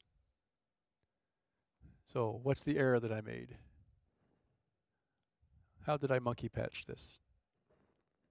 I monkey patched the instance instead of the class. Right? So what I did up here is I said number.init. The class's init method is going to be that object instead of what it used to be. Down here, I said number 4. The instance's attribute called mul is going to be that function, right? And that's why it's saying it's not right. Okay, well, hang on there. If you don't get it yet, keep looking. All right, so number 10 equals number 5. That works. Number 10.mul. Okay, so what's this going to do? It gives an error. I'm not going to show you the rest of it. What attribute is it not finding? Well, okay, fine, I'll show you. Number object has no attribute. Right? So you notice I'm accessing the instance number 10 of the number class, and I'm trying to access its mul attribute. And it's telling me, sorry, I can't find mul. And where does it tell it you can't find it? It says it can't find it. It's not telling me it can't find it on number 10. It's saying it can't find it on the class of which number 10 is an instance, because it's doing the rules, right? It's not a problem if it can't find an attribute on the instance, because it goes and looks in the class, but it gets the class and it can't find it. Why? Because we didn't monkey patch the class. All right, so we can see here, there's the add and there's the amount. We look up here, we see it only has, there's the add, and we look at that one, it's got the add, the amount, and the mul, right? So number 10 has amount as its instance variable. The self.amount we created in dunder init. It's got add, but it doesn't have mul like number 4 does, because, all right, so because we put it in the wrong place. So now let's do number 4.mul equals multiply by. So now I have correctly monkey patched the number class. And now I can say number 10.mul and I get 50. And now I can say number 4.mul and I still get a type error. Why? No one's got their pen out drawing on the paper. But you probably are in your heads, right? So if I look at the what's on number 4, well, yeah, it's got what I expected it to, but where does it have it, right?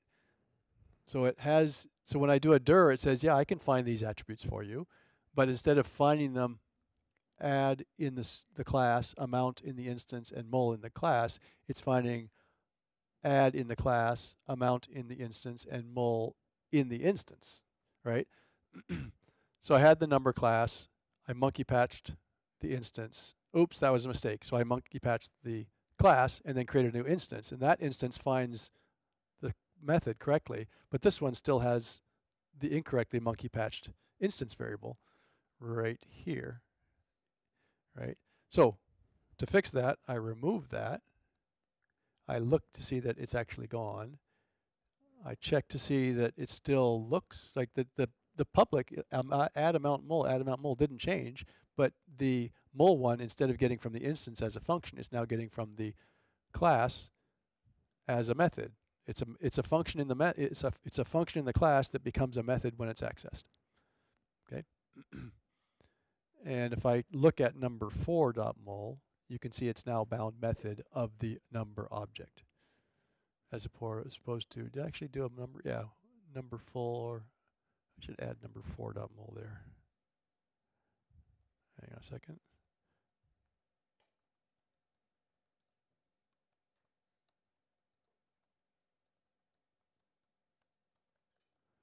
Thanks for your patience while I make it better for the next class. Okay. Okay.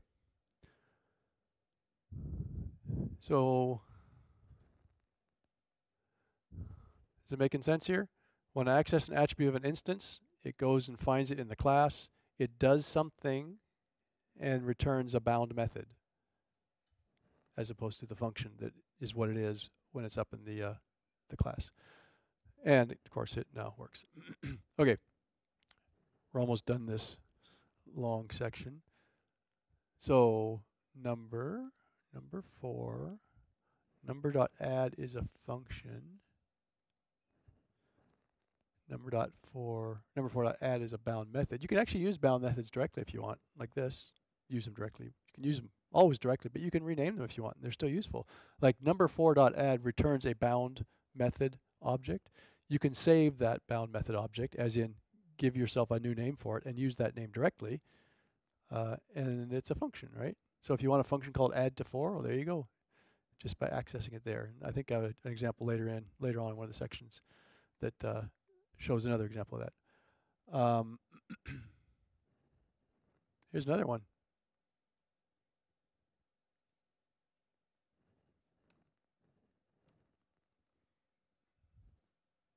All right, so if I take the dunder_mul method of the integer 2, an instance of the integer class, it is a method wrapper, which is a little bit different than a bound method, but does roughly the same, entirely the same thing, I think. And now I can just use it like it's a name, so it's a callable, and I can call it like a function, which will double stuff, right? So if I double 3, I get 6. I double 4, I get 8. Last thing I think I'm going to show you, was there a question? Last thing I'm going to show you here is just to see how these work. So it's got the add amount and mul. So what does the bound method have as attributes? Call class, blah, blah, blah, blah, blah, blah, blah.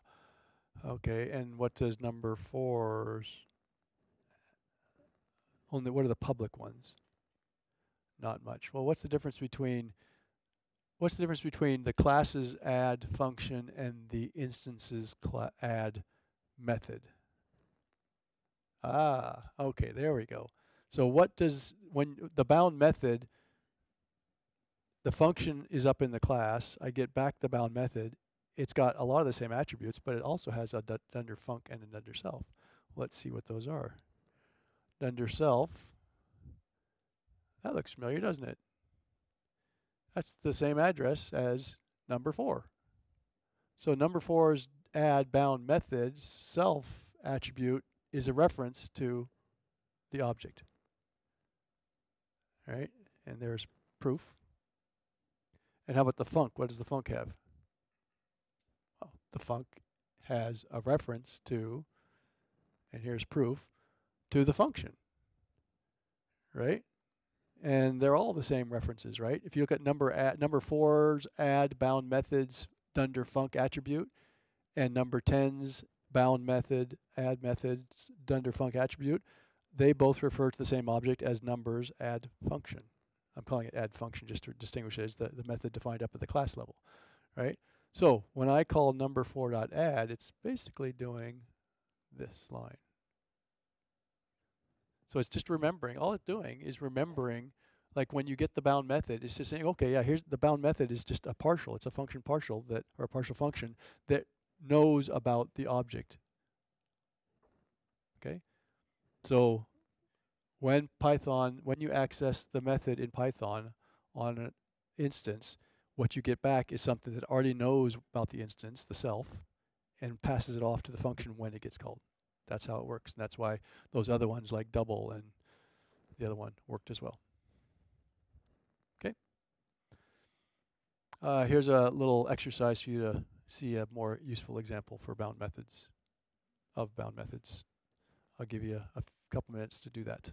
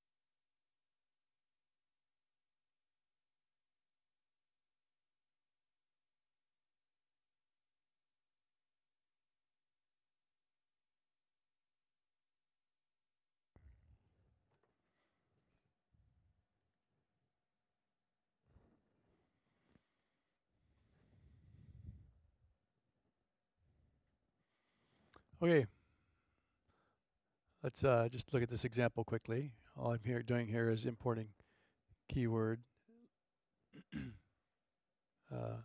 Sorry, that should be a different cell type there. But basically, if you look at keyword key list, it's just a list of all the keywords.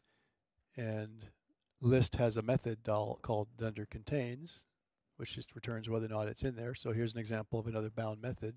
You want to create an is keyword function. Here's another way to do it. Yeah, these are kind of toy examples. There are a few cases. I have occasionally used this when it was not just a toy example. It just made sense. It was a lot easier to do it this way and even clearer. Okay. So we're on the home stretch. 20 minutes, right? We're done at 4:20, I think. So we're on the home stretch. I think we will get through 4 and 5 and not 6 and 7 as I predicted. I might get through first part of 6. Anyway, meta classes. Anybody get kind of getting scared? These are meta classes. I used to get scared of meta classes. I still don't really know very much about them. I'm going to show you how they work and make you less scared. I'm by no stretch a meta class expert. I've written maybe 1 or 2 toy ones. But by thinking about names and namespaces, I go, oh, well, that's all they do. And so I'm going to get you past your fear, I hope, those of you who are afraid of meta classes. And then you'll at least know what they do and not go, oh, it's this weird, mysterious thing. It's like, oh, yeah, that's a cool thing that would be really hard to do right. So meta classes let us customize how classes get created. So usually you subclass type and override a bunch of stuff. The other thing you could do is, oh, wait, hang on. Did he say you subclass type? Isn't subclass a function? Well, we can call it as a function, but it's really a type. Again, at some level we don't care. It's a callable. Remember I said you can call type and pass it an instance, and it will show you the class of which the instance is an instance. And then I said you can call type and pass it 3 arguments, and it'll create a class for you.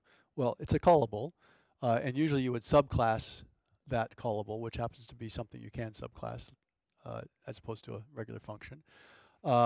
But I'm going to do it a simpler way, which is just change type entirely.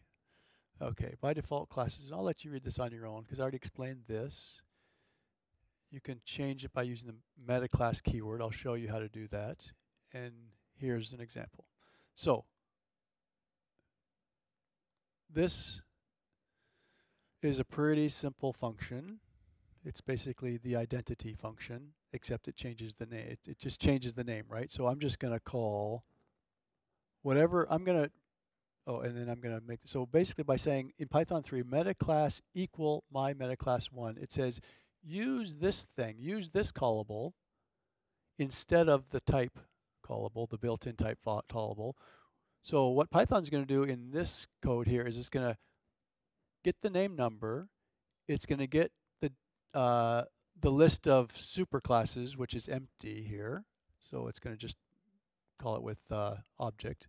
And then it's going to get these functions. It's going to go ahead and evaluate those functions and take all that stuff and pass it. Oh, that's interesting. Typo. It's going to take all those things and pass it off to not the type function, but to this instead. Okay?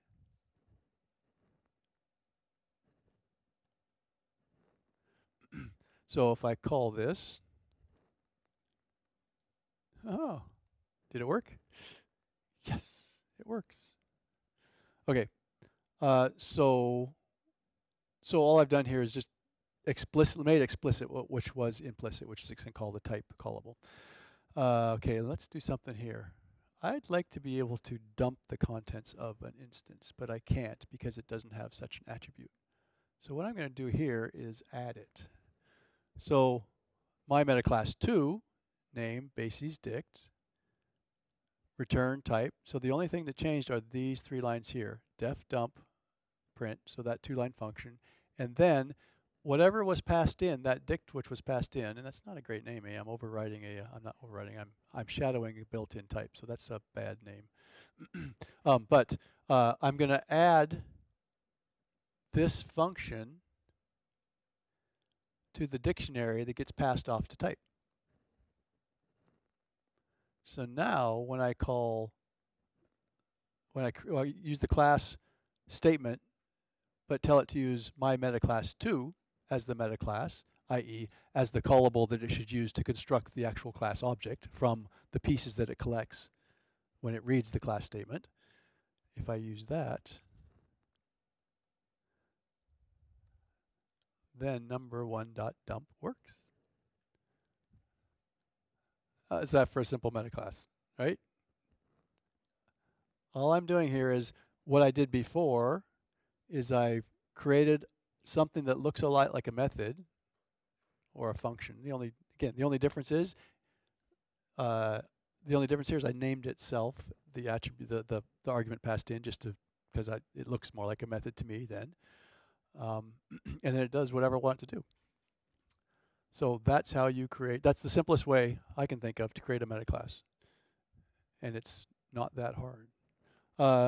So do this exercise. I'll give you about. Not gonna give you. Let's do this one together, because we're almost out of time, and I would like to get through this last section. So let's see if we can understand what this does.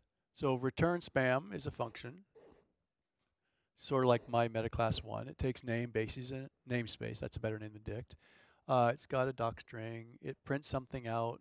It prints the arguments that were passed in, and then it doesn't return whatever. It doesn't call the type callable and pass the 3 arguments and return what that type callable built-in does. Instead, it just returns the string spam. Okay, so if I, hey, it works. It returns the string spam. So, and this will look familiar because it's the piece before I said do the exercise, and then I realized, oops, it's half there. It's because I didn't move the rest of it. Right. So if I say x equals return spam, x is clearly spam. So what will this do?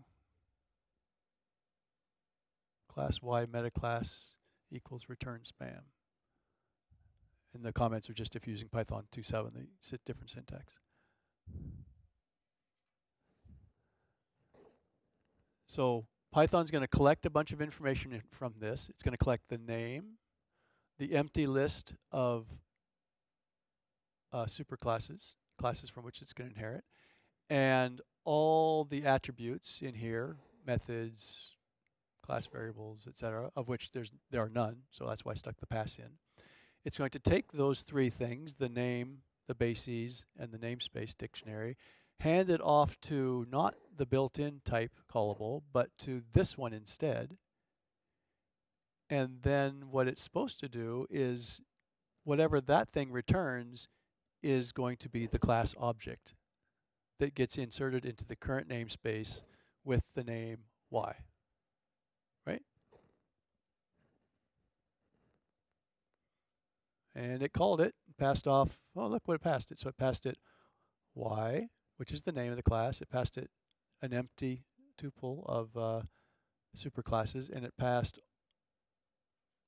these attributes, which I didn't tell you about, but those are some of the ones that it collects. And now y is going to have, what's y? It's just spam, right? So this is just, my point here is, obviously this is a stupid metaclass. I would tell my second son, don't use the word stupid. You don't want to, but it is. It's just there to show you that that's all it's doing. Like, that's the rule of what metaclass does. It just overrides the regular, take this stuff and make a class object and assign it. It just overrides it with whatever you want to. And you can override like this way you want. It's a kind of a complicated way to make a string. But, okay.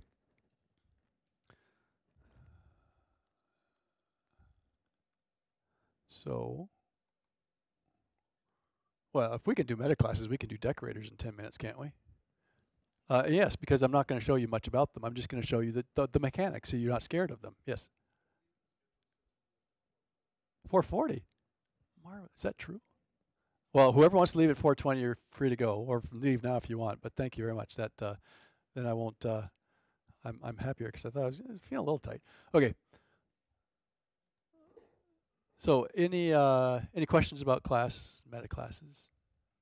You can all say you've written a metaclass now if you want. Just go type that stuff in. You're No, to do it, I don't mean to make fun of it. Metaclasses are very powerful. They're complicated, hard to get right, is my impression from not having written any other than these toy ones. I've used lots. They're wonderful. It's one of the nice things about Python is you can do all these things pretty easily.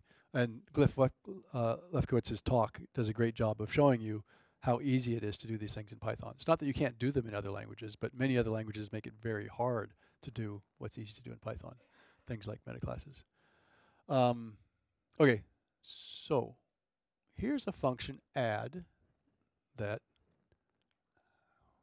that's exciting, adds two numbers. Here's a function that returns another function, right? So if I call this function, we've seen this a few times, but now we're actually going to use it. We're going to call it to do something interesting, like adding two numbers. That is so interesting, as opposed to just printing the length of something. So what's going on here? It's going to create a function. Okay, it's hard. Maybe it's hard to think about this without an instance. So let's use this code to look at it. So if I call create adder with the number 2, first is going to get bound to the integer object 2. It's then going to call this, it's going to create a new function called adder, which takes an argument second. It's not going to, we haven't called that yet. We haven't called adder, so we don't know what second is.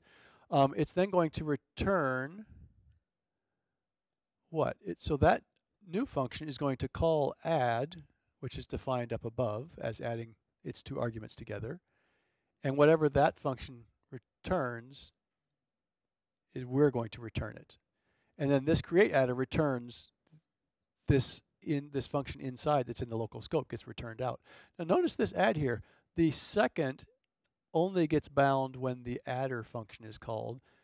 The first argument gets bound when create adder is called. Okay, so let's define that and let's call it. So now add to 2 is this adder function. It takes a single argument, like the 3 I'm about to call it with. It calls the add function from up there, passing it first, which is the 2, and second, which is going to be the 3. And it works. So if I want to create adder add to 2, if I want to create a function that adds 2 to whatever I pass it, I can call the create adder function, passing it the number 2, and it will give me back a function that does what I told it to do. Create me a function that adds something to whatever you pass it, where the something is the variable here, the 2. I can vary this 2 to be anything else. Okay? Let's look at a more complicated, well, not really more complicated, but more interesting maybe. A function that accepts a function as an argument. Oh, okay, so this one, we've got a function that returns a function, but it takes integers the way we used it. Here I've got a function that takes a function as an argument. Okay, so if I call trace function and pass it a function, it returns a new function. It returns a new function, which is defined this way. What does it do? Well, it calls the original function, passing whatever args it is passed, and before it's called, it prints out what it was called with. After it's called, it prints out what was returned, and then it returns a result. So all I've done is just put some stuff in to say before and after. I'm going to instrument or trace it and say, tell you what's happening, right? So let's define that. So if I take the add function, remember the add function was the simple one up there? If I take that add function and I call it to I call trace function, passing the add function, I get back a new function that does some prints, then calls add with whatever arguments it's called with, and then returns the same value. So if I now, let's try it out. Let's try traced add 2, 3. There we go. Look at that. You can just barely see both, I think, right? There's the print called and the print returning, called, returning, and it returns 5. All right? So now I've got this traced add, but I could do this instead. I could do add equals trace function add and just overwrite, like the original function here, this name add refers to the original function, I'm going to make add in this namespace refer to the new function that gets returned. Right? Now, is that a problem? Does, when I call trace function, that original function I passed in, is it gone? Does it get garbage collected by Python?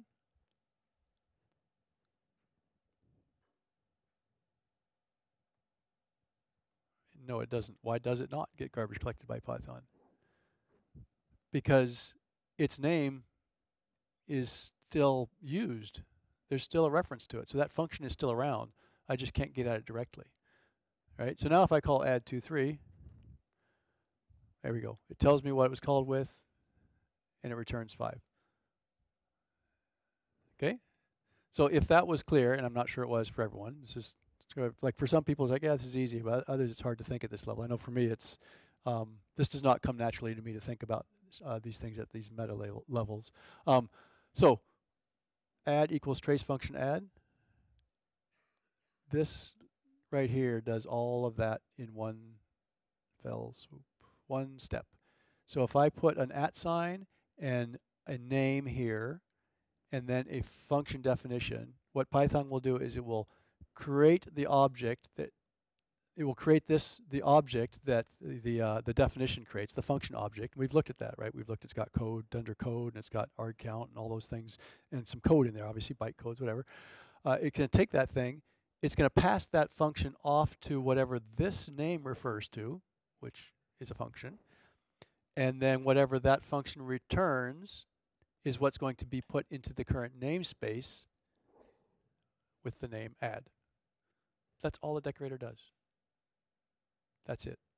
So decorators are not super magic, they're just super powerful. Okay? So let's try it out. Ta-da, ta-da. See? It works. And if I look at add, whoa. Function main, trace function, locals, new func. Function main,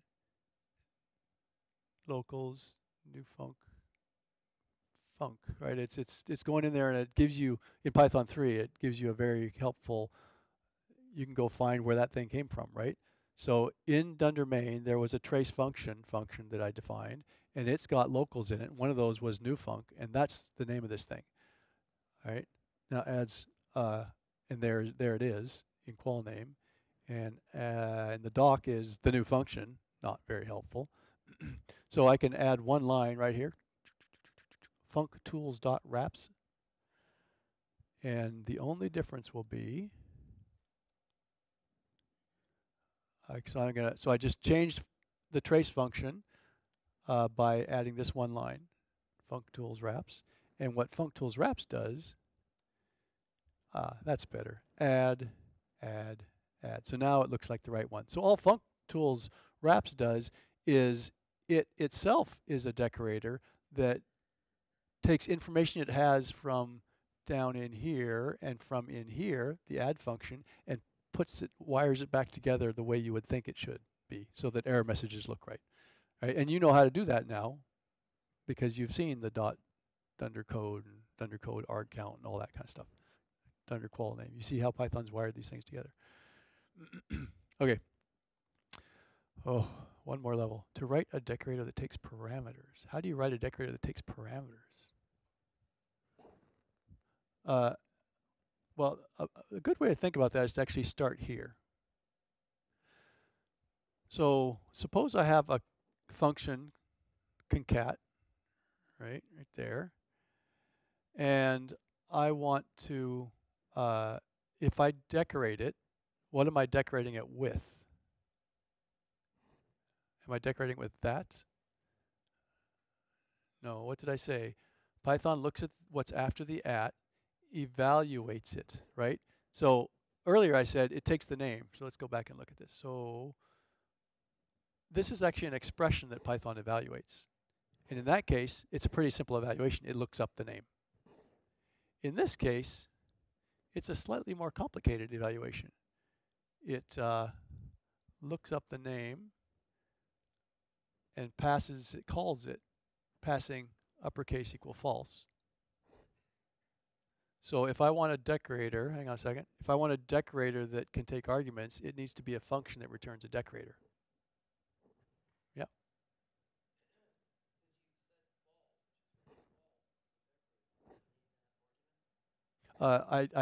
Do I need this argument?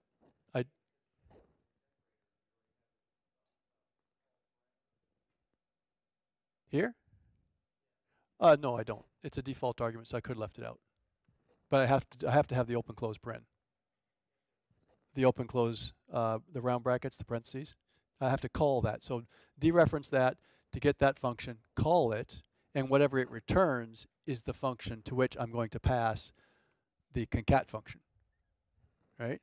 So now let's see how it works. What does it do? Well, okay, so it takes uppercase equal false by default. And it defines trace function. Well, that looks familiar, doesn't it? All of that is almost the same as all of this. The only difference is I added these two lines.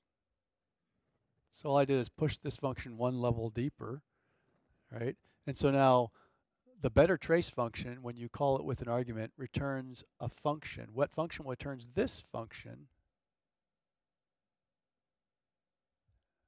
Right? So again, what gets returned from better trace function? Right here is the return from better trace function. Down here, return trace function. What is trace function? It's this function that I define in this better trace function. Right? And so the reason I'm adding stuff here is because I want to change the behavior. I want a more general trace function that can be uppercase or not. Right? So, so then this is the function that will actually be the decorator that it gets called. But it has access to, right here, it has access to an argument that was called here. So it's binding that. It's another closure. Right, so let's try it out.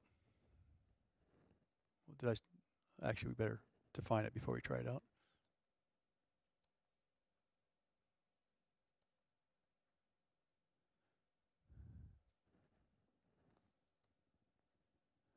There we go. So there you see the difference. So the result, we uppercase it. If here we don't uppercase it, so we get spam eggs right here. In the print. Oh, actually not in the print, in the return. The actual return value. We're actually taking the return value and calling the upper attribute method on it. Okay? Everybody's brain hurt looking at that? It's like this level, this level, this level. But you get it. You get it now, I hope. Like my hope is that you go, oh, okay, yeah, I get it. And but that's why a decorator, okay, a decorator is kind of hard. A decorator takes a decorator. Well, it's really not that hard, except it's one more level of meta thinking, kind of, or indirection there. Okay. Yeah, so decorator is a function. Okay, so this looks all very familiar. Return spam.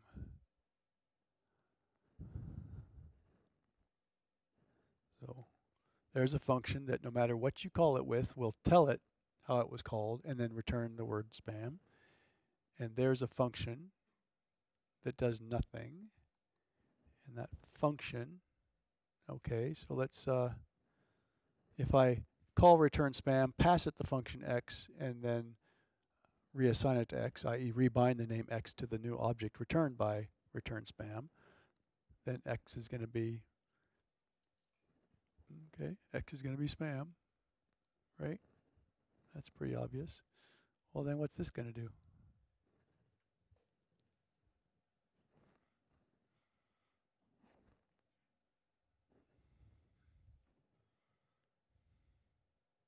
All right, again, and this toy example that forces you to think about exactly what decorators do. Take this function definition, pass it as an object as the only argument to whatever this refers to, which is the function return spam, and whatever it returns is what I want to put in the current namespace with the name x. And we know what return spam always returns, regardless of what function we decorate with it. And that is it always returns the string spam. So it's going to return spam.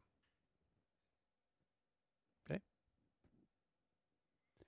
And again, yeah, well, I think I've said it 3 times now.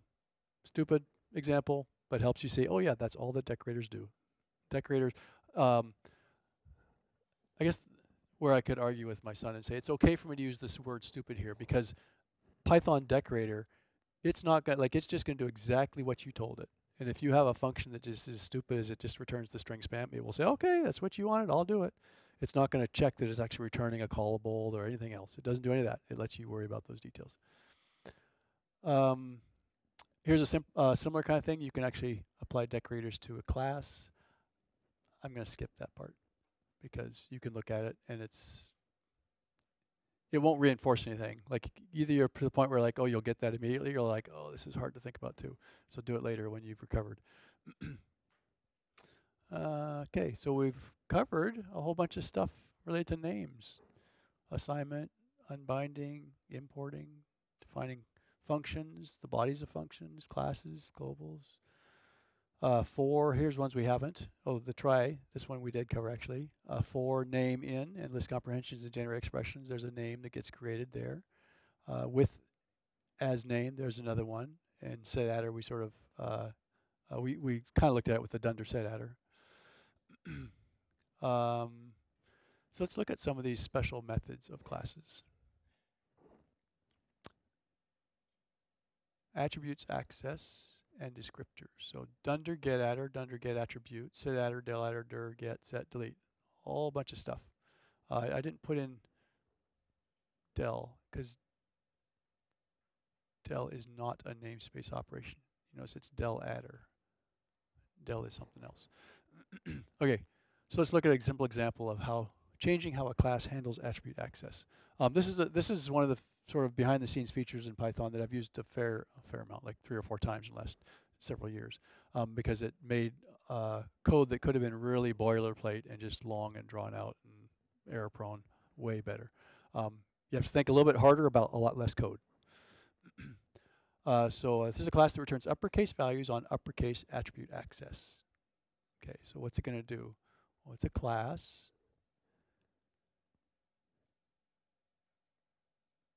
Yeah. So there's no dunder init here. There's no methods. There's no public methods here. This class. All it has is dunder get adder, right? So if I try to access an attribute, it's going to call this. No, if I try to access an attribute on an instance of this class, and it finds it in the dunder dict, it will Python will return it, and this code will never get called. If, however, it can't find it, then it will say, well, is there a dunder get adder? Ah, there is. I'll call dunder get adder and let it handle it to see if there's something it can figure out what to do. So this is only called if we call it with an attribute that does not exist. So let me show you down here an example of that. So I'm going to create an attribute, access the attribute, and then I'm going to access an attribute that does not exist. There's the use case. Right? And so what it's going to do is all it gets is the name of the attribute as a string, right? Not as an identifier or a name. Like it's a string that it's the name is the name of the name. So I'm going to check if it's upper, then check to see if its lowercase version is in the dunder dict, which is where it looks for these attributes. If it is, then lowercase it and go grab it, and uppercase it. So lowercase the name to go grab the lowercase is not the most efficient code. To go find it in the dict, uppercase the value you find in that key value pair in the dict, and return that. And then this part's really important here. If it can't find it, you got to raise attribute error. If you get these wrong, you can get infinite loops pretty quick. Okay, so let's try that and see if it works. All right, there's my dict. It's empty. It's an instance of a class. I can just add attributes, sort of like simple namespace, right? So there I got it, defu, and there's the dunder dict. And now, voila.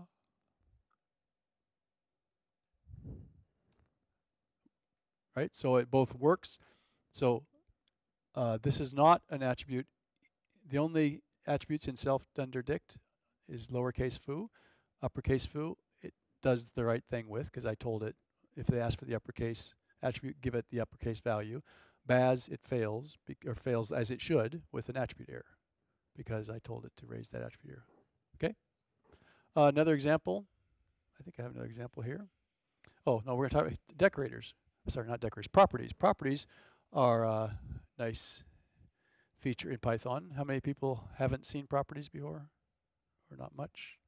Have not? Okay, quite a few of you have not. So if you are trying to design something and you really want to get it right the first time, and you say, okay, we want to be able to change how this attribute behaves in the future, and maybe we should make people go through a method to get at it. Don't. Just let them access it. And if down the road you change your mind and you want to control it somehow, you can add a property. And it makes it easier, it makes it faster to code. You don't have to solve the problem before it shows up. And it makes it easier for users. They can just access attributes in their intuitive way without always calling a function to get back a value. So here's how properties work. Here's my property example class. Nothing terribly interesting there. I just have this underscore x that for each instance of this class will start with uninitialized as the string. Then I've got def x. So the method x, if you call it, it prints this line and then it returns the value of underscore x. But I put at property in front of it, so it's decorated. And what that does is it means you can actually access it as though it is an attribute x. You don't have to call it like a function. So this defines the function that will actually get called when they try to access the attribute x. And once you've defined that, then you can use x.setter. So this property decorator does something cool and actually returns something that not only does it change the not only does it do the right thing for the the getter, but it has an attribute on it which lets you decorate the setter and the deleter. So that's just kind of a neat way they design that. So this is what will get called when you try to set an attribute, and here's what will get called when you try to delete the attribute. And that's all you have to do. And these can do whatever you want. Here I'm just printing and returning. You could, convert from polar coordinates to Cartesian coordinates or whatever you want. You could have side effects. You could have lots of things. So let's create that. P.x uninitialized. All right. So there we go. P.x. So I accessed attribute x. There is no attribute x anywhere in here, but this makes it look like there is and gives it some behavior to actually do the right thing, which is print something and return it. Right? If I try to set it, it worked. Right? Gives you back the bar. So it does everything you expect it to do, but it's doing it, inserting some functionality in between the attribute access and what actually happens behind the scene. Similar to the way decorators inserted some functionality between the call to the function before and after it. Sort of like the way meta classes inserted some functionality in between when Python collects the class stuff and when it calls the type function. Okay. Here's another example of getAddr. It's kind of interesting, kind of fun, I think. Here are all the Python releases, not all of them, but all the most recent of the major releases. All right, so this code would work if I ran it. So I could do this. Release fields. I pass it a line, one of these lines. I want to get out 346 or the date or something like that, right? And so I saw the name is self.data 0 up to 6. Property, the version is that offset. So these are the 3 offsets I care about, so I'm going to pull them out of that string, right? So if I say here's the release, and I pass it off to the release fields class and create an instance of that, now I can actually access release.name, and it will get the right stuff, get the right stuff, get the right stuff for each one of those, right? So now this code, unless I change something, it works, right? But, suppose I had, 50 fields. And this is a real case I ran into about 8 years ago where I had about 40 file formats, which each had about 50 fields. And I didn't want to write 50 of these things times 40. So I did this instead. And I've simplified it here to make it fit on one slide. Functionality is exactly the same.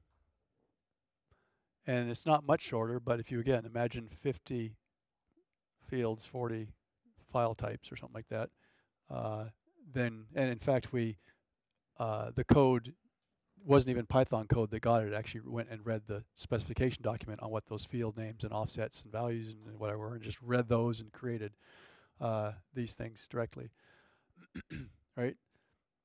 So how does it work? Well, when we try to access release.name, release.version, or release.date, I've defined getAttr here. So this is going to be the name, version, or date. And it looks, okay, is name, version, or date in there? If so, then use look up the actual slice to get the value back and return. Otherwise, return attribute error. So again, you'll just have to imagine, that this would be helpful in a larger. Cool. What did I get wrong? Thank you. And I think it's because just in case you don't care why, but it's because this one's not. There was a new one, or somehow since when I first put this in, I had to offset things. Okay. Oh yeah, and then this one, I want to make sure. Good. So I want to make sure it actually behaves the right way if I type it wrong.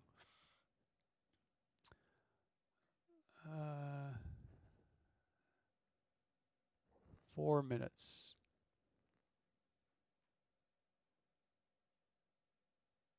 That one you can do on your own. It's kind of interesting. Let me just show you what I haven't shown you.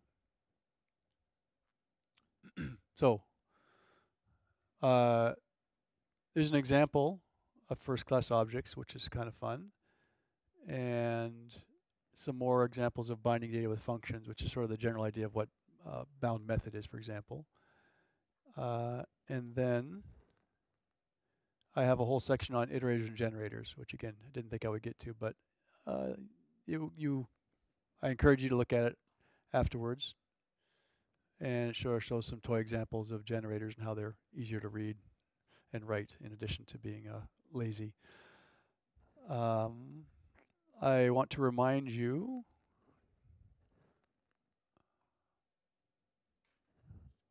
what section was that we were looking at where I put the survey. Does anybody not have the survey link? Then go find it, or I'll bring it up here in a minute. I hope that was helpful. We learned a lot about names and namespaces, and I hope you're a little bit tired. That means I worked you hard, and well, maybe you're tired for other reasons. But thanks for coming, and feel free to reach out to me if you have questions, or stay afterwards and chat a little bit. Thanks.